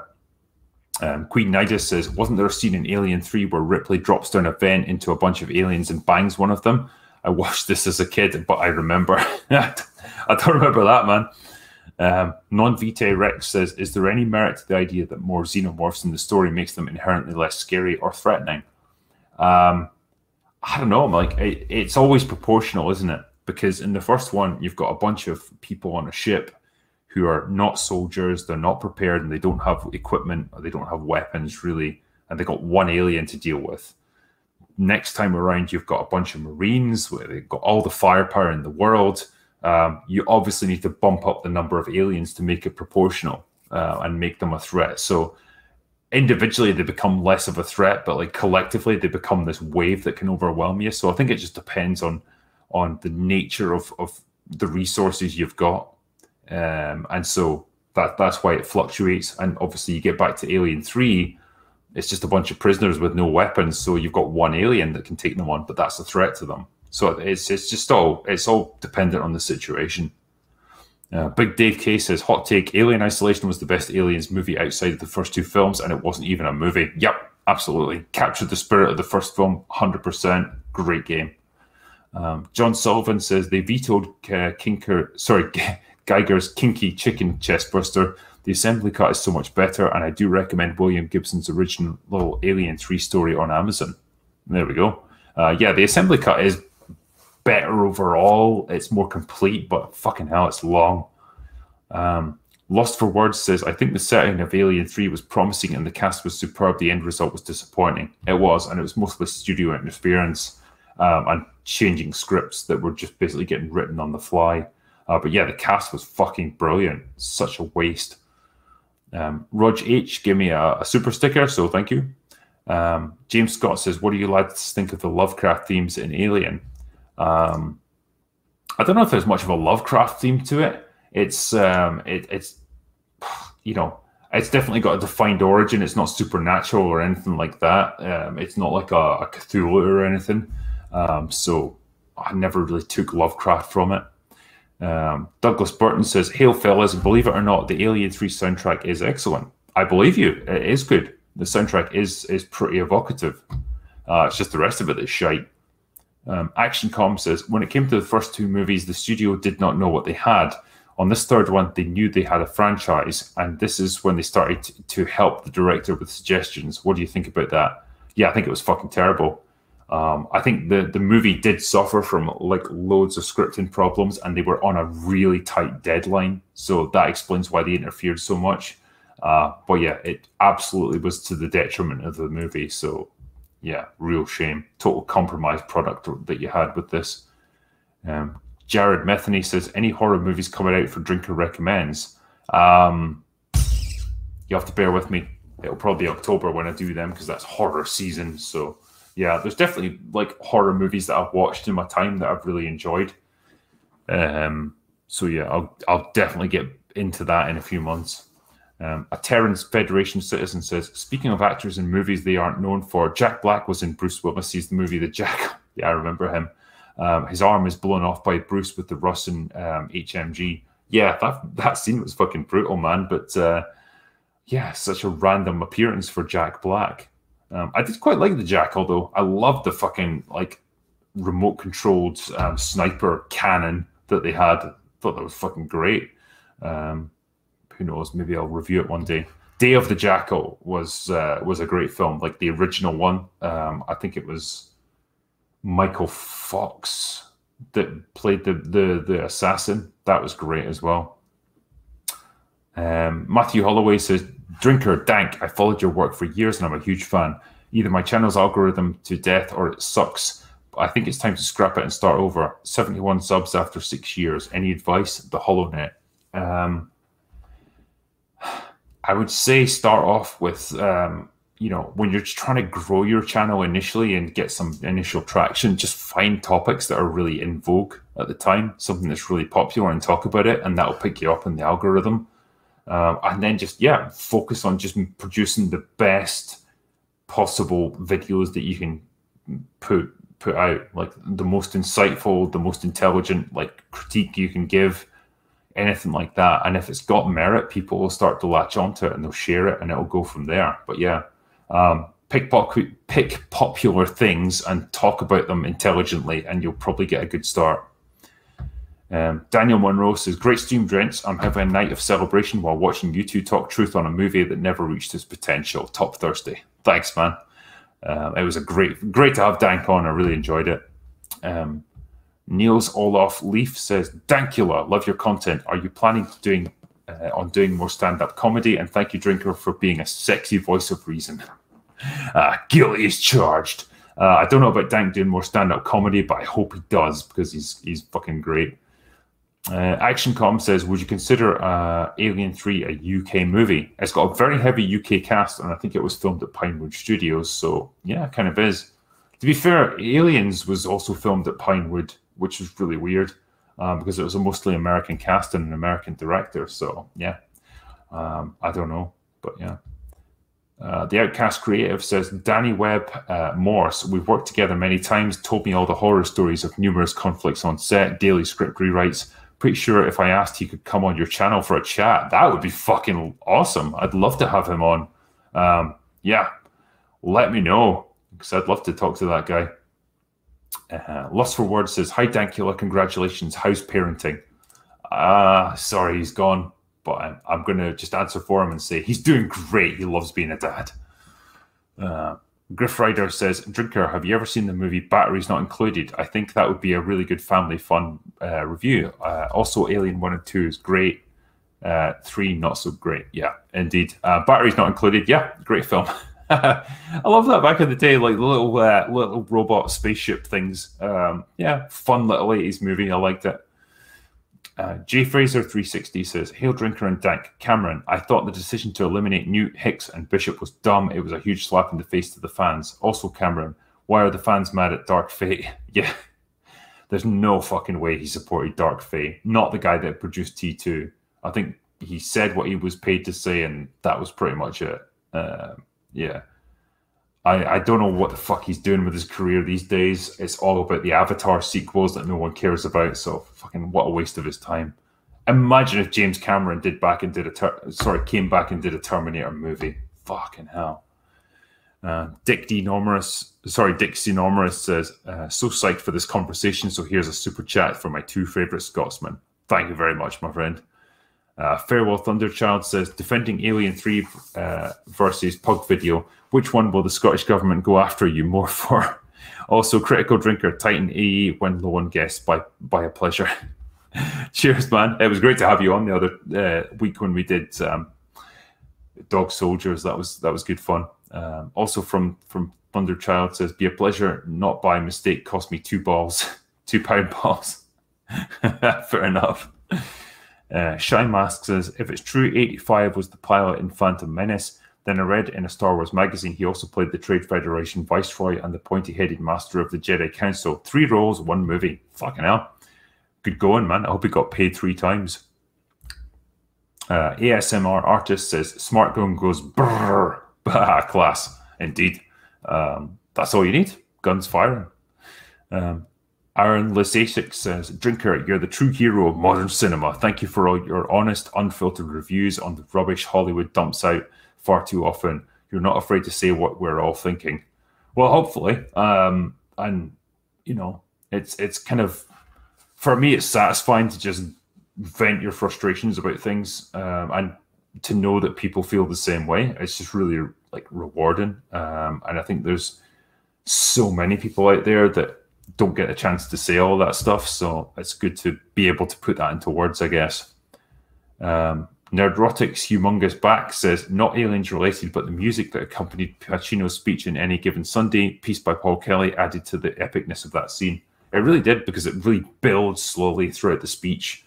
Starts off really subdued, you barely hear it, and then by the end it's this big rousing fucking orchestral score. I love it. Alec Pantaree says, the critical drinker. Cheers, mate. Love your opinions. Thank you. Very much appreciated. What's the next one? John Burns says, hey guys, remember me? John Candy's wife in Planes, Trains and Automobiles. Thank God no one's made a prequel with her because now writing sucks. It does indeed. Ryan Grant says, drinker, my preferred pugnacious pugilist. Have a Lagavulin on me. Thank you very much. I will. Have you read the Dark Horse comics that takes the story after Aliens? Do you think this could have been adapted to a better sequel? Cheers. I haven't read it, but from what Dank was saying, it does sound a lot better. So, yeah, I'd love to have seen that. And I'd love to have seen the Blomkamp version. That would have been fucking great. Jonathan Mulryan says, rumor has it Scarlett Johansson is to play Tatiana in the new Drinker biopic. Hashtag end sexualization. Yes. I would start opposite Scarlett Johansson any day of the week. Scarlett, phone me. We'll sort something out. J Fraser 360 says, Michael B. Bishop Wayland, android or human? He was human because you saw him getting injured, and that was specifically so you could know that he was human. So yeah, I don't doubt that he is the designer of the Bishop android. Morrigan says, I've completely given up on Western media.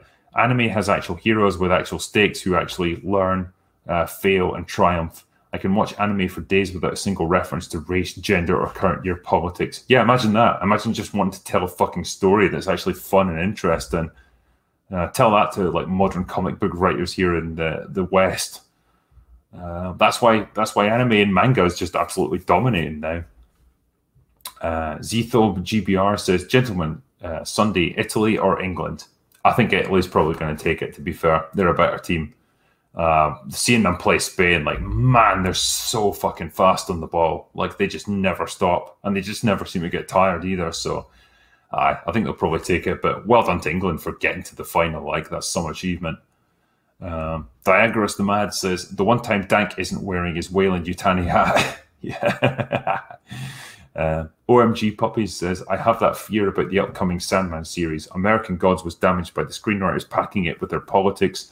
At least Sandman is being made in the UK and the casting seems okay. Something being made in the UK, I wouldn't count on that being non-woke because we've got a bad history with that over here. John Burns says, I'd watch Justin Bieber as Nelson Mandela. Wouldn't you guys watch that movie? I fucking would. Sounds great. Lou the Toilet says, good evening from an Englishman across the pond. Good evening to you, sir. Vulcan of Nocturne, no good guys in Warhammer. What about me, Dank? What about me? Poor Vulcan. John Burns says, Blood Bowl is based on Warhammer 40k. There's an all-human team called the Rakeland Reavers. You should check out other team names. Indeed. Warhammer 40k being distinctly non-PC is great. Gen C says, the biggest question I've always had for this movie is why does the alien take days to burst out of Ripley? I don't know. I really meant to bring that up during the chat. With most other people, the facehugger falls off them, and like within a couple of hours, they're done. The chest burster comes out. So I don't know why it takes so long with Ripley. Maybe because it's a queen, it takes longer to gestate. Was it the drugs Clemens was giving her, or because she was in hypersleep? Yeah, I think it's because it's a queen embryo, so it takes longer. Big Al says, ahoy there, drinker. By Fight Club rules, if you could fight anyone, who would you fight? I'm picking Greta Thunberg. I would fight Karl Marx. And I said that on Twitter, and it got my tweet pretty much banned. Because apparently they put a ban on you taking his name in vain, which is really interesting when it comes to Twitter. But yeah, I'd like to punch the shit out of him. Striker A says, Chaos Marines use they, them for pronouns. It's for the Marine and all the demons possessing their bodies, consuming their souls. Ultra progressive. That's it. Yeah, you just have to go to the Eye of Terror, and it's super progressive there. I'd also like to say if you worship Slanesh, you probably are male and female and neither and both at the same time. So, yeah, then there's options for progressive people in the Warhammer 40k universe. It embraces everyone. It's great. Doge Whistle says, the alien actually isn't CGI. They use puppetry and green screen. Still doesn't make it any less shite, though. Fair play. It definitely looks fake, that's for sure. Chester Bonaparte says, yep, Yeah, pair of wee Neds. Saw the old British sitcom Bottom on Netflix the other day. Couldn't make that anymore. No fucking way could you make Bottom. Just calling a woman a bird even. Yeah, none of it would be allowed. Victor Tango Kilo says, would it be correct in assuming that In Bruges is a movie the drinker looks upon with favour? Worldsapartbooks.com. Yes, I do. In Bruges is a decent movie, solid writing, and well directed. So it's a good film. Shy Mask says, Ripley was the surprise hero of Alien and finished her arc in Aliens. If Alien 3 had restarted the formula with new unsuspecting victims, it would have worked better, but they retconned her ending. Pretty much, yeah. And it's a shame, really. Such a bad way for Ripley to go out. Mr. Nobody says, even the animatronic Alien looked awful versus 1 and 2. Yeah, I think in 1 it was fine. Yeah, in fact, 1 and 2, it was all right for the most part. It was mostly just a guy in a suit. Ithamox says, Drinker, you absolute legend. Have you ever considered reviewing Black Rain? Terribly underrated, and it seems right up your alley. Fuck. I have seen it. It never really occurred to me to review it, though. But I'd be up for doing it, for sure, at least on my second channel. J Fraser 360 says, absolute mad lads, production hell. Every Werner Herzog and Klaus Kinski collaboration. Dank, what is your next video and would you do film reviews? Yeah, so I can't answer that one, but yeah, Werner Herzog is a fucking insane, either genius or lunatic. I don't know which one it is, but he's got something about him. So it'll be definitely interesting to talk about some of his movies. What's next?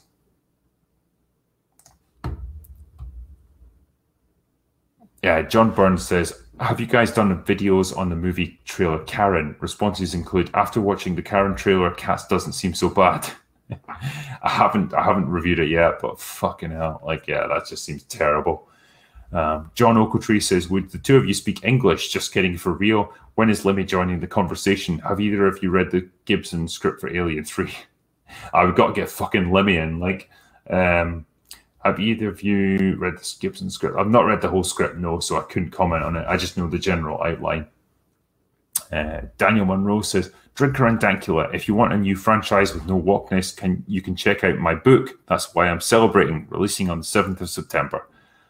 Congratulations. I wish you'd told us what your book is called so I could tell people.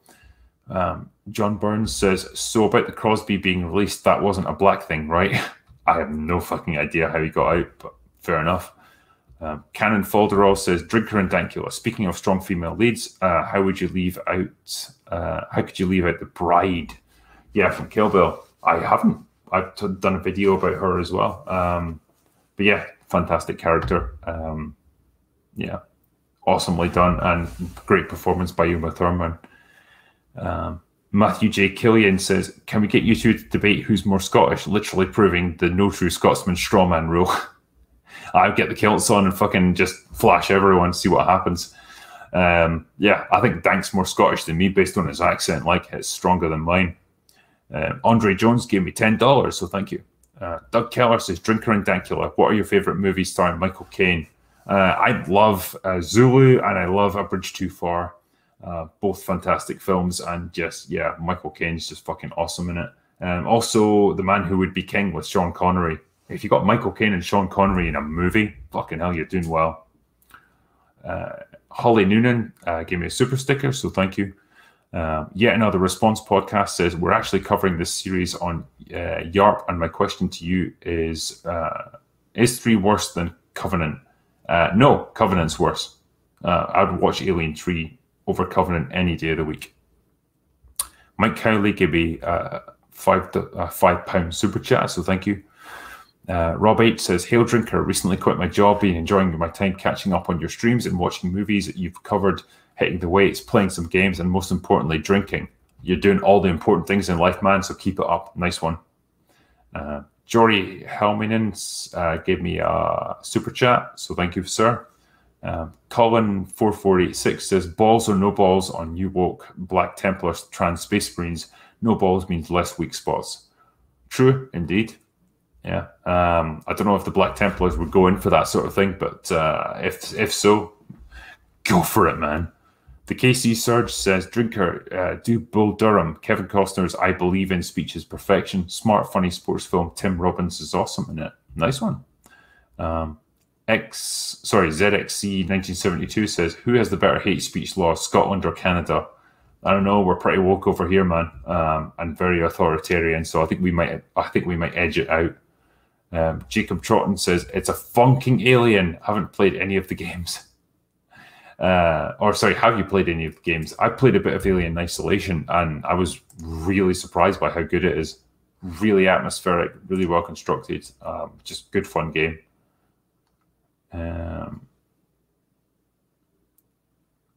Sorry, I'm just going back through the super chats here.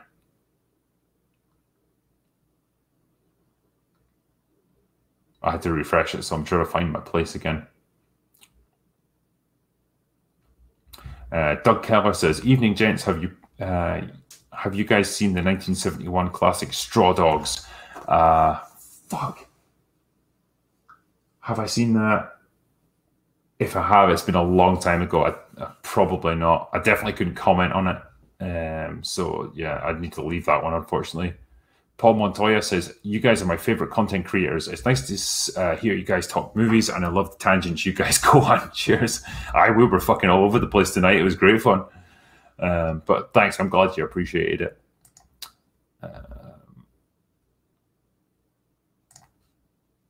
What's the next one here? Steve Murphy says, have either of you played the Blade Runner game on PC released in the 90s? Yes, I have, and it was fucking great.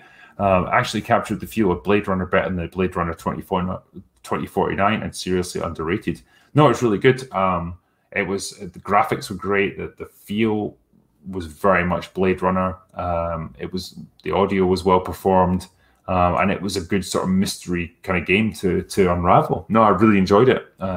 Like you say, it was kind of underrated. John Burns says The Rock is a James Bond movie, 007. Yeah. There's loads of theories out there that Mason is just an older version of Bond, and I could totally go in with that. Richard Curtis says there's an alternative Alien 3 novel coming out in August based on a screenplay by William Gibson. FYI, and Hale, and I've nearly finished Ryan Drake 9. Great stuff. Nice one. I'm glad you've enjoyed it, or I hope you've enjoyed it anyway. James Foster says, thoughts on the new Lord of the Rings TV show? Looks like shite. Yeah, not excited about it. John Burns says, great sport movie, Slapshot, mid-70s hockey movie. In Grabbers, aliens invade Ireland, but they can't hold their liquor. The cast is hammered. That sounds perfect then. Krog Dog says, Critical Drinker, your review of The Island of Dr. Moreau was hilarious. I wasn't even reviewing the movie. I was just talking about how insane it was to try and get the thing made. Jacob Brim says, what are your thoughts on Halloween 2018 and the Kills trailer? Do you like the old ones? The Halloween 2018 one I actually liked. I thought Jamie Lee Curtis was good in it, and it was just a good old-fashioned slasher movie, so I was fine with it. Grayson Crease says, how do you Scottish gents, have either of you read or watched Black Lagoon? Interested in your takes on the series? Thanks from Nebraska. I haven't, I'm afraid, mate. I don't know about Dank, but I've not watched that or read it, so I couldn't tell you. Metala says, +1 for Das Leben der Anderen, The Life of the Others. Okay. Jonathan Townsend, huge fan of both you and Dankula, and finally been able to catch up on a live stream. Keep up the great work, guys. On the Hague Club tonight.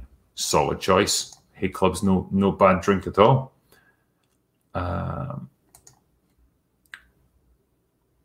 Green Tree Ball says, hey, Drinker, great reviews, bro. Thanks, man. Don't know if you caught my recommendation of Sisters Brothers, great new Wild West movie, couple of years old, and an older one, just for kicks, movie Chopper, classic. Sisters Brothers, I've not seen that, so I don't know, man, but if you're recommending it, fair play. Chopper, I feel like I've seen that. Yes, I feel like it's a kind of the periphery of my mind right now, but I couldn't tell you much about it. Infinity Flare says, body horror suggestions, Society, legendary climax. Nice. Loopy says, is Dank a Who fan? The good stuff, I mean, obviously. I couldn't tell you. I don't know. He's never spoken about it that I know of. Bruce Thompson says, "Hey Drinker, have you ever seen Theatre of Blood? Give it a try. A washed-up actor played by Vincent Price murders the critics who for years attacked his work by murdering them via Shakespeare's bloodiest deaths." Fucking hell, I love that. And yeah, Vincent Price was the man back in the day. Andre Medelsky says, "Hey lads, since you mentioned the Cage versus Scorpion fight, I admit it's my favorite scene. And the best moment is when he makes them explode, and there comes the Cage sign poster, just fun as hell." It's good, like, it's so ridiculous. I love it.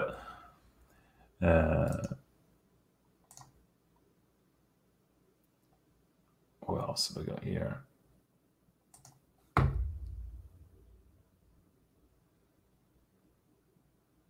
Yeah, Zeotho GBR says, "Drinker, have you seen the series Wayne, a story about a brutal, psychotic but big-hearted teenager going on a road trip with his girl to find the stolen car of his dad? Sadly, there's only one season." No, I've never seen that, actually, but sounds all right from what you're saying. John Forrest says, "Dank, this is a particularly fine single malt." Prosecution, objection, Your Honor. Hi. Richard Enormous says, "Go buy some water." Never! It's the devil's drink. Andre Jones says, "Hey, Critical Drinker, you know you made me watch Dog Soldiers, right? Also, well met, Count Dankula." Well, if you watch Dog Soldiers, your life is better for it, so I'll accept your thanks. Brian Robinson says, "Cheers from Maryland in the States. Can understand your accents just fine through my redneck filter." There we go. Perfect. Evil Zombie Toe says, "Drinker and Dank, if there can be only one, who wins?" I don't know. I think the only sensible way is to dress us up both in kilts, give us a broadsword, and we'll just go at it and see who emerges triumphant. And Caveman Dave says, "Grabbers, being from Ireland, Drinker, I'm obliged to recommend this movie. A small Irish village is invaded by aliens. Think Independence Day, but instead of a virus, it's 10 glass of Morgans." It's got to be drinking when it's Ireland. Like, love it. I'm just kind of looking at the super chats, to be honest with you guys. I don't think I'm going to be able to get through all of them tonight because they're coming in as fast as I can respond to them, and it's getting pretty early in the AM for me. What I'll probably do is like a stream tomorrow where I'll do like a super chat square up and answer all the remaining ones. But I think I don't want to keep going with it tonight and end up glossing over them because like people are obviously putting in the time to send me these things, so I want to give them proper answers. So, what I'll do is I'll do a second stream tomorrow just to finish up all the questions, rather than keeping it going tonight because I'm fucking tired and drunk and I need to sleep. I was up till fucking stupid o'clock last night as well, and I'm going to be doing Friday night tights tomorrow night, so I need to at least get some sleep before that. But yeah, I just want to say to you guys, like, I really appreciate all of these super chats. I appreciate everyone in chat keeping all this going, and hopefully we were able to give you a good stream tonight and make it kind of entertaining. It's been great for me. I love talking to Dank, so hopefully I'll have him back on again. And yeah, like I say, I'll answer all of the remaining super chats tomorrow, and I'll re-upload all of these streams onto my second channel so you don't miss any of it. But yeah, I think for tonight that's all I can fucking get through. I need to quit for now. But I just want to say, like, thanks very much, and that is all I've got for tonight. So I am going to go away now.